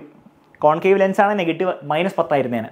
പക്ഷെ ഇത് കോൺവെക്സ് ലെൻസ് ആണ്. അപ്പോൾ പേടിക്കേണ്ട, അത് പ്ലസ് 10 സെൻറ്റിമീറ്റർ തന്നെയാണ്. പേടിക്കേണ്ട ആവശ്യമില്ല. പക്ഷെ അത് ചിന്തിക്കണം എപ്പോഴും. കാരണം ഇതേ ചോദ്യത്തിൽ അവർ പറയും കോൺകേവ് ലെൻസ് ആയിരുന്നു, കോൺകേവ് ലെൻസ് ആണ്, ഫോക്കൽ ലെങ്ത് 10 എന്ന് പറഞ്ഞാൽ നിങ്ങൾ F=10 എഴുതിയാൽ മതിയോ? പോരാ, കോൺകേവ് ലെൻസ് ആണ്. നിങ്ങൾ ആലോചിക്കണം, കോൺകേവ് ആണ്, നെഗറ്റീവ് ആണ് ഫോക്കൽ ലെങ്ത്, F=-10 നിങ്ങൾ എഴുതണം. അവർ തരില്ല ചോദ്യത്തിൽ, അവർ വെറുതെ 10 എന്ന് പറയുള്ളൂ. ഓക്കെ, ഈ വേണ്ടെന്നാണ്. ഇമേജിലേക്കുള്ള ഡിസ്റ്റൻസ് V ആണ് വേണ്ടത്. V കണ്ടുപിടിക്കണം. ഇക്വേഷൻ എഴുതുക. F=UV/U+V ഉപയോഗിക്കരുത്. കാരണം V ആണ് വേണ്ടത്, F അല്ല വേണ്ടത്.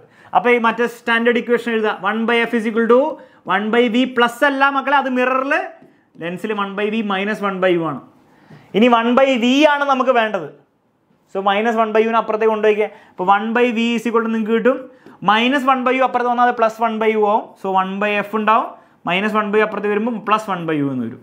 ഓക്കെ, ഇനി ഇതിപ്പോൾ എങ്ങനെ ചെയ്യുക മക്കളെ? 2 ഇങ്ങനത്തെ ഫ്രാക്ഷൻസ് വന്നാൽ എന്താ ചെയ്യേണ്ടത് അറിയോ? ഇവനെ അങ്ങോട്ട് കൊണ്ടുപോവുക, ഇവനെ അങ്ങോട്ട് കൊണ്ടുപോവുക. ഇവനെ അങ്ങോട്ട് കൊണ്ടുവന്നാൽ U ഇങ്ങോട്ട് വന്നു, പ്ലസ് Fനെ അങ്ങോട്ട് കൊണ്ടുപോവുക. ഓക്കെ, ഡിവൈഡഡ് ബൈ 2 പേരെ മൾട്ടിപ്ലൈ ചെയ്യുക. U×F UF. ഒന്നുകൂടി പറഞ്ഞുതരാം. ഇവനെ അങ്ങോട്ട് കൊണ്ടുവരിക, അവനെ കൊണ്ട് കൊണ്ടുവന്നു. ഇവനെ അങ്ങോട്ട് കൊണ്ടുപോവുക, അവനെ അങ്ങോട്ട് കൊണ്ടുപോയി. 2 പേരെ മൾട്ടിപ്ലൈ ചെയ്യുക. U×F. സാർ ഇത് പ്ലസ് എങ്ങനെയായത്? എടോ തുടങ്ങിയപ്പോൾ മൈനസ് തുടങ്ങിയത്. ഈ മൈനസ് 1/V ആണല്ലോ വേണ്ടത്. അപ്പോൾ ഇവനെ കൊണ്ട് കൊണ്ടുപോയപ്പോൾ അത് 1/F + 1/U ആയി. ഓക്കെ, ഇനി എല്ലാം കൂടി ഇട്ട് കൊടുക്കുക. അത്രേ ഉള്ളൂ സംഭവം. ഇനി അതിന് പെട്ടികൾ ഉണ്ടാക്കാം. പെട്ടികൾ വാ. യുവിൻ്റെ പെട്ടി പ്ലസ് Fൻ്റെ പെട്ടി ഇങ്ങനെ ഉണ്ടാക്കിയാൽ തെറ്റിക്കില്ല. യുവിൻ്റെ പെട്ടി ഇൻറ്റു Fൻ്റെ പെട്ടി. ഇനി എല്ലാം സൈനോട് ഇട്ട് കൊടുക്കുക. യുവിൻ്റെ പെട്ടിയിൽ എന്താ ഇട്ട് കൊടുക്കണ്ടേ സാർ? യുവിൻ്റെ പെട്ടിയിൽ -20. ഓക്കെ, യുവിൻ്റെ പെട്ടിയിൽ -20. ഇവിടെ Fൻ്റെ പെട്ടിയിൽ എന്താ ഇട്ട് കൊടുക്കുന്നത്? Fൻ്റെ പെട്ടിയിൽ വെറും 10. യുവിൻ്റെ പെട്ടിയിൽ വീണ്ടും -20, Fൻ്റെ പെട്ടിയിൽ വെറും 10. പെട്ടികളിൽ ഇട്ട് കൊടുക്കുക. പരിപാടി സിമ്പിൾ ആയിരിക്കും. ഓക്കെ, ഹാപ്പി ബർത്ത്ഡേ അലക്സ് ആയിരുന്നു. എൻ്റെ ബർത്ത്ഡേ ഇന്നാണോ? അല്ലല്ലോ, കഴിഞ്ഞു പോയി. നിങ്ങൾക്ക് മാറിപ്പോയതാ. -20ഉം 10ഉം ആഡ് ചെയ്താൽ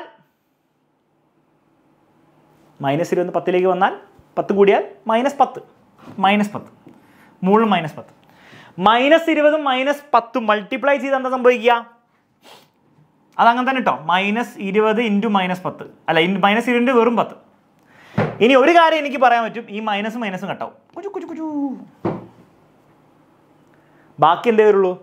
ബാക്കി 10/20 × 10 വരും. 10/20 × 10. അതിൽ 10ഉം 10ഉം കട്ട് ചെയ്താൽ 1/20 ആണ് അവസാനം വരിക. സാർ 1/20 ആണോ ഇമേജ് ഡിസ്റ്റൻസ്? അല്ല, നമ്മൾ ഇത്രയും നേരം കണ്ടുപിടിക്കാൻ നോക്കിയ ആളാരാണ് മക്കളെ? 1/Vനെയാണ് നമ്മൾ കണ്ടുപിടിച്ചത്. അപ്പോൾ 1/V = 1/20 ആണെങ്കിൽ V എത്രയായിരിക്കും? 1 ആണ്. V എത്രയാണ്? താഴെ കിടക്കുന്ന ആള് 20 ആണ്. സോ ആൻസർ എന്താണ് മക്കളെ? ഇമേജ് ഡിസ്റ്റൻസ് ആയ V = എത്ര കിട്ടി? പ്ലസ് ആണോ മൈനസ് ആണോ? +20 സെൻറ്റിമീറ്റർ എന്ന് കിട്ടി. കഴിഞ്ഞു.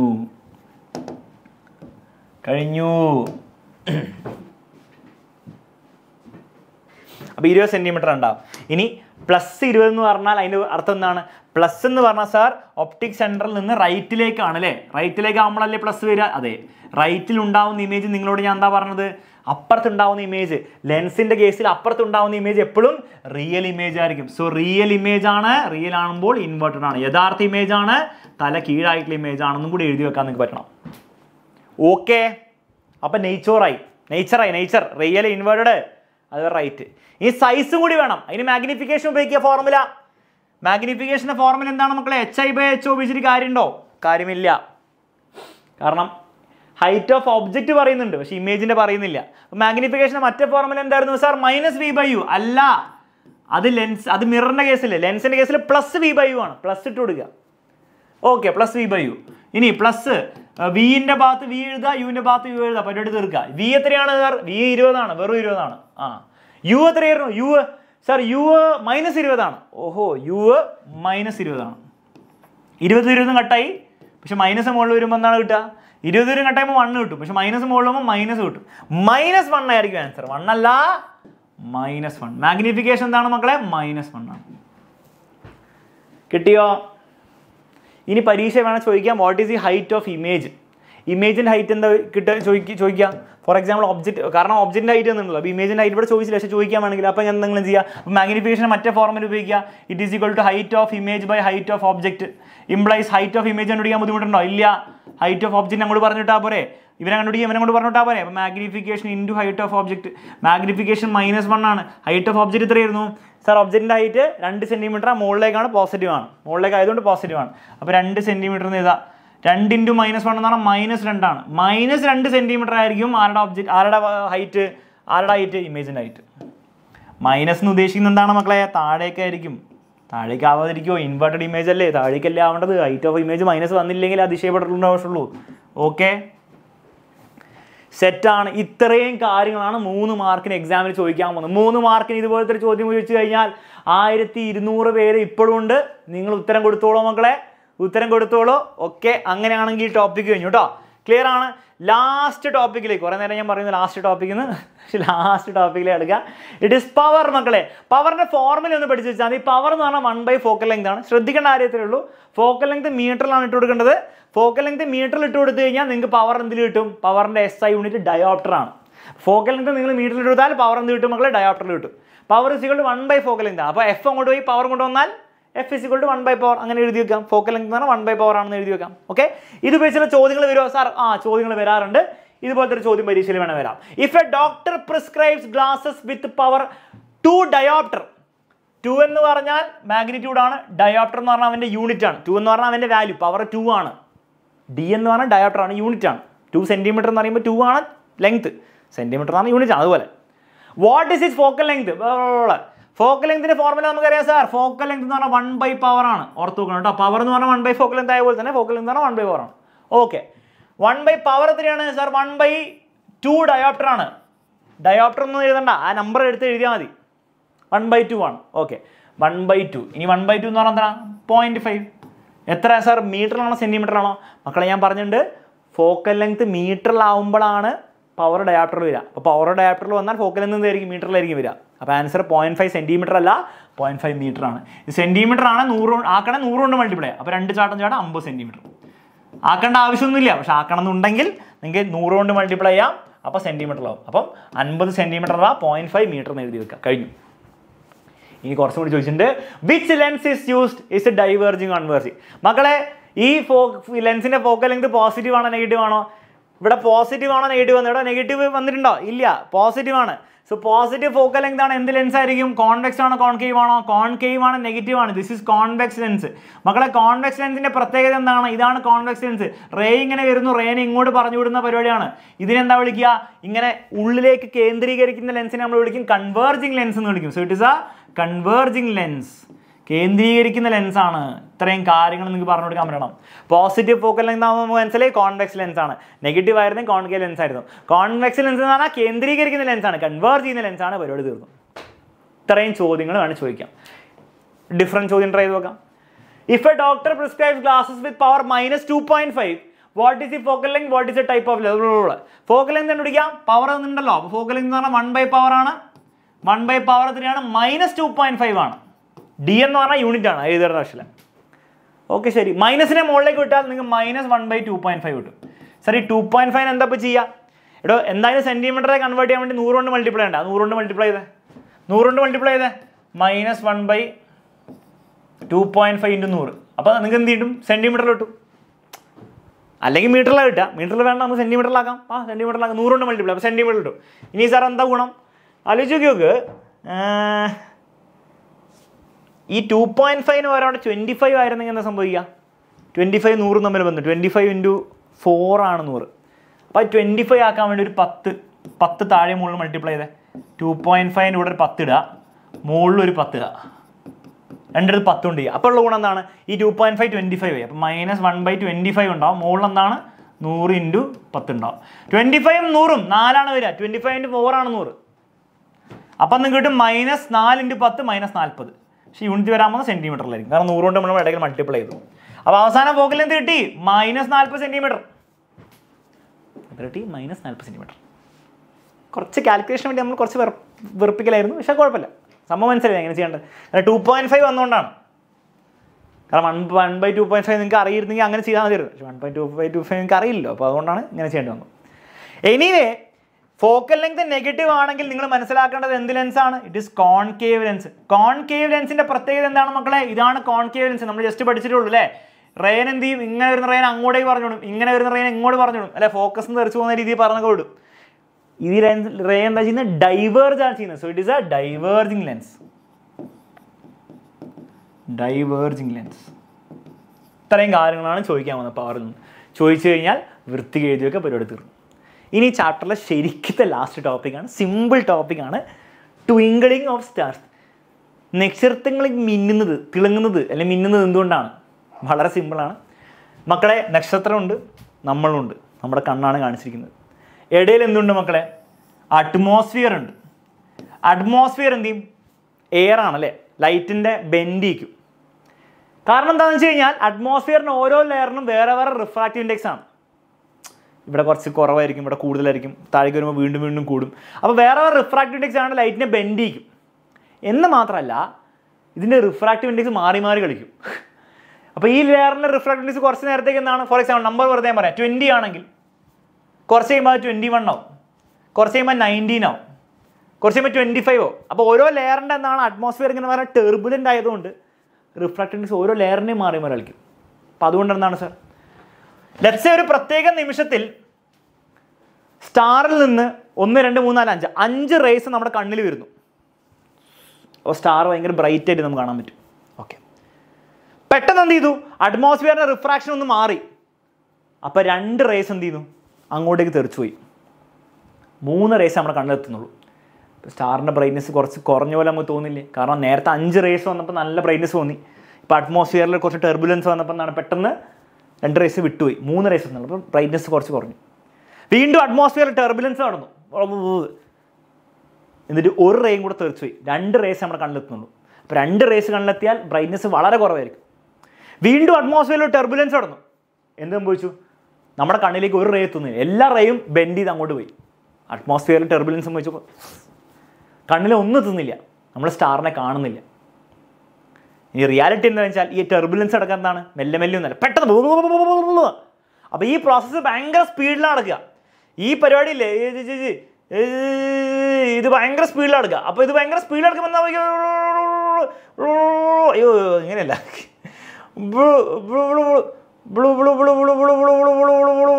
സ്പീഡ് നടക്കുമ്പോൾ നമുക്ക് എന്താ ബേസിക്കലി തോന്നുന്നു? നമുക്ക് മനസ്സിലായി, സംഭവം മനസ്സിലായില്ലേ? ഞാൻ വീണ്ടും കാണിക്കേണ്ട ആവശ്യമില്ല, ഞാൻ നോക്കട്ടെ. ഓക്കെ, അതങ്ങോട്ട് പോണ്ട. ഇത് ഭയങ്കര സ്പീഡിൽ നടക്കുമ്പോൾ എന്താ സംഭവിക്കുക മക്കളെ? നമുക്ക് സ്റ്റാർ മിന്നുന്ന പോലെ തോന്നില്ലേ? യെസ്, അത്രേ ഉള്ളൂ. സ്റ്റാർ എന്ത് ചെയ്യും? മിന്നുന്ന പോലെ തോന്നും. അത്രേ ഉള്ളൂ സംഭവം. ഇത് ഇംഗ്ലീഷിൽ എഴുതി വെക്കുക, മലയാളത്തിൽ ചോദിക്കുമ്പോൾ മലയാളത്തിൽ എഴുതി വെക്കുക. ഓക്കെ, അത്രേ ഉള്ളൂ സംഭവം. വായിച്ചുതരാം. Light coming from distant stars pass through different layers of air. Each layer has different refractive index. എന്ന് മാത്രമല്ല, hence light undergo successive refraction സംഭവിച്ചുകൊണ്ടിരിക്കുക. അതൊക്കെ സിമ്പിളാണ്. The number of raise reaching the ice vary continuously. നമ്മുടെ കണ്ണിലെത്തുന്ന റേസിൻ്റെ എണ്ണം എന്താണ്? Vary ചെയ്തുകൊണ്ടിരിക്കുന്നു. Therefore the stars appear brighter some times and dimmer other times. This is the reason for ട്വിങ്കിളിംഗ്. ഇതുകൊണ്ടാണ് star twinkle ചെയ്യുന്ന പോലെ, മിന്നുന്ന പോലെ നമുക്ക് തോന്നുന്നത്. ക്ലിയർ ആണ്? ഇത്രയും കാര്യങ്ങൾ പറഞ്ഞതോടെ നമ്മൾ ഈ ചാപ്റ്റർ തിരിക്കുകയാണ് മക്കളെ സക്സസ്ഫുള്ളി. ഓക്കെ, കഴിഞ്ഞു. ഇത്രേ ഉള്ളൂ. ചാപ്റ്ററിലെല്ലാം പഠിച്ചു. റിഫ്രാക്ഷൻ മുതൽ ലെൻസിൻ്റെ formula, image ഫോർമേഷൻ്റെ ray diagram, full സംഭവം പഠിച്ചു.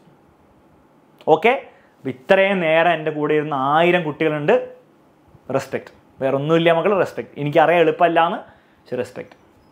Okay, last question of the day ആണ് മക്കളെ. സിമ്പിൾ ക്വസ്റ്റ്യൻ ആണ്, ഉത്തരം പറ.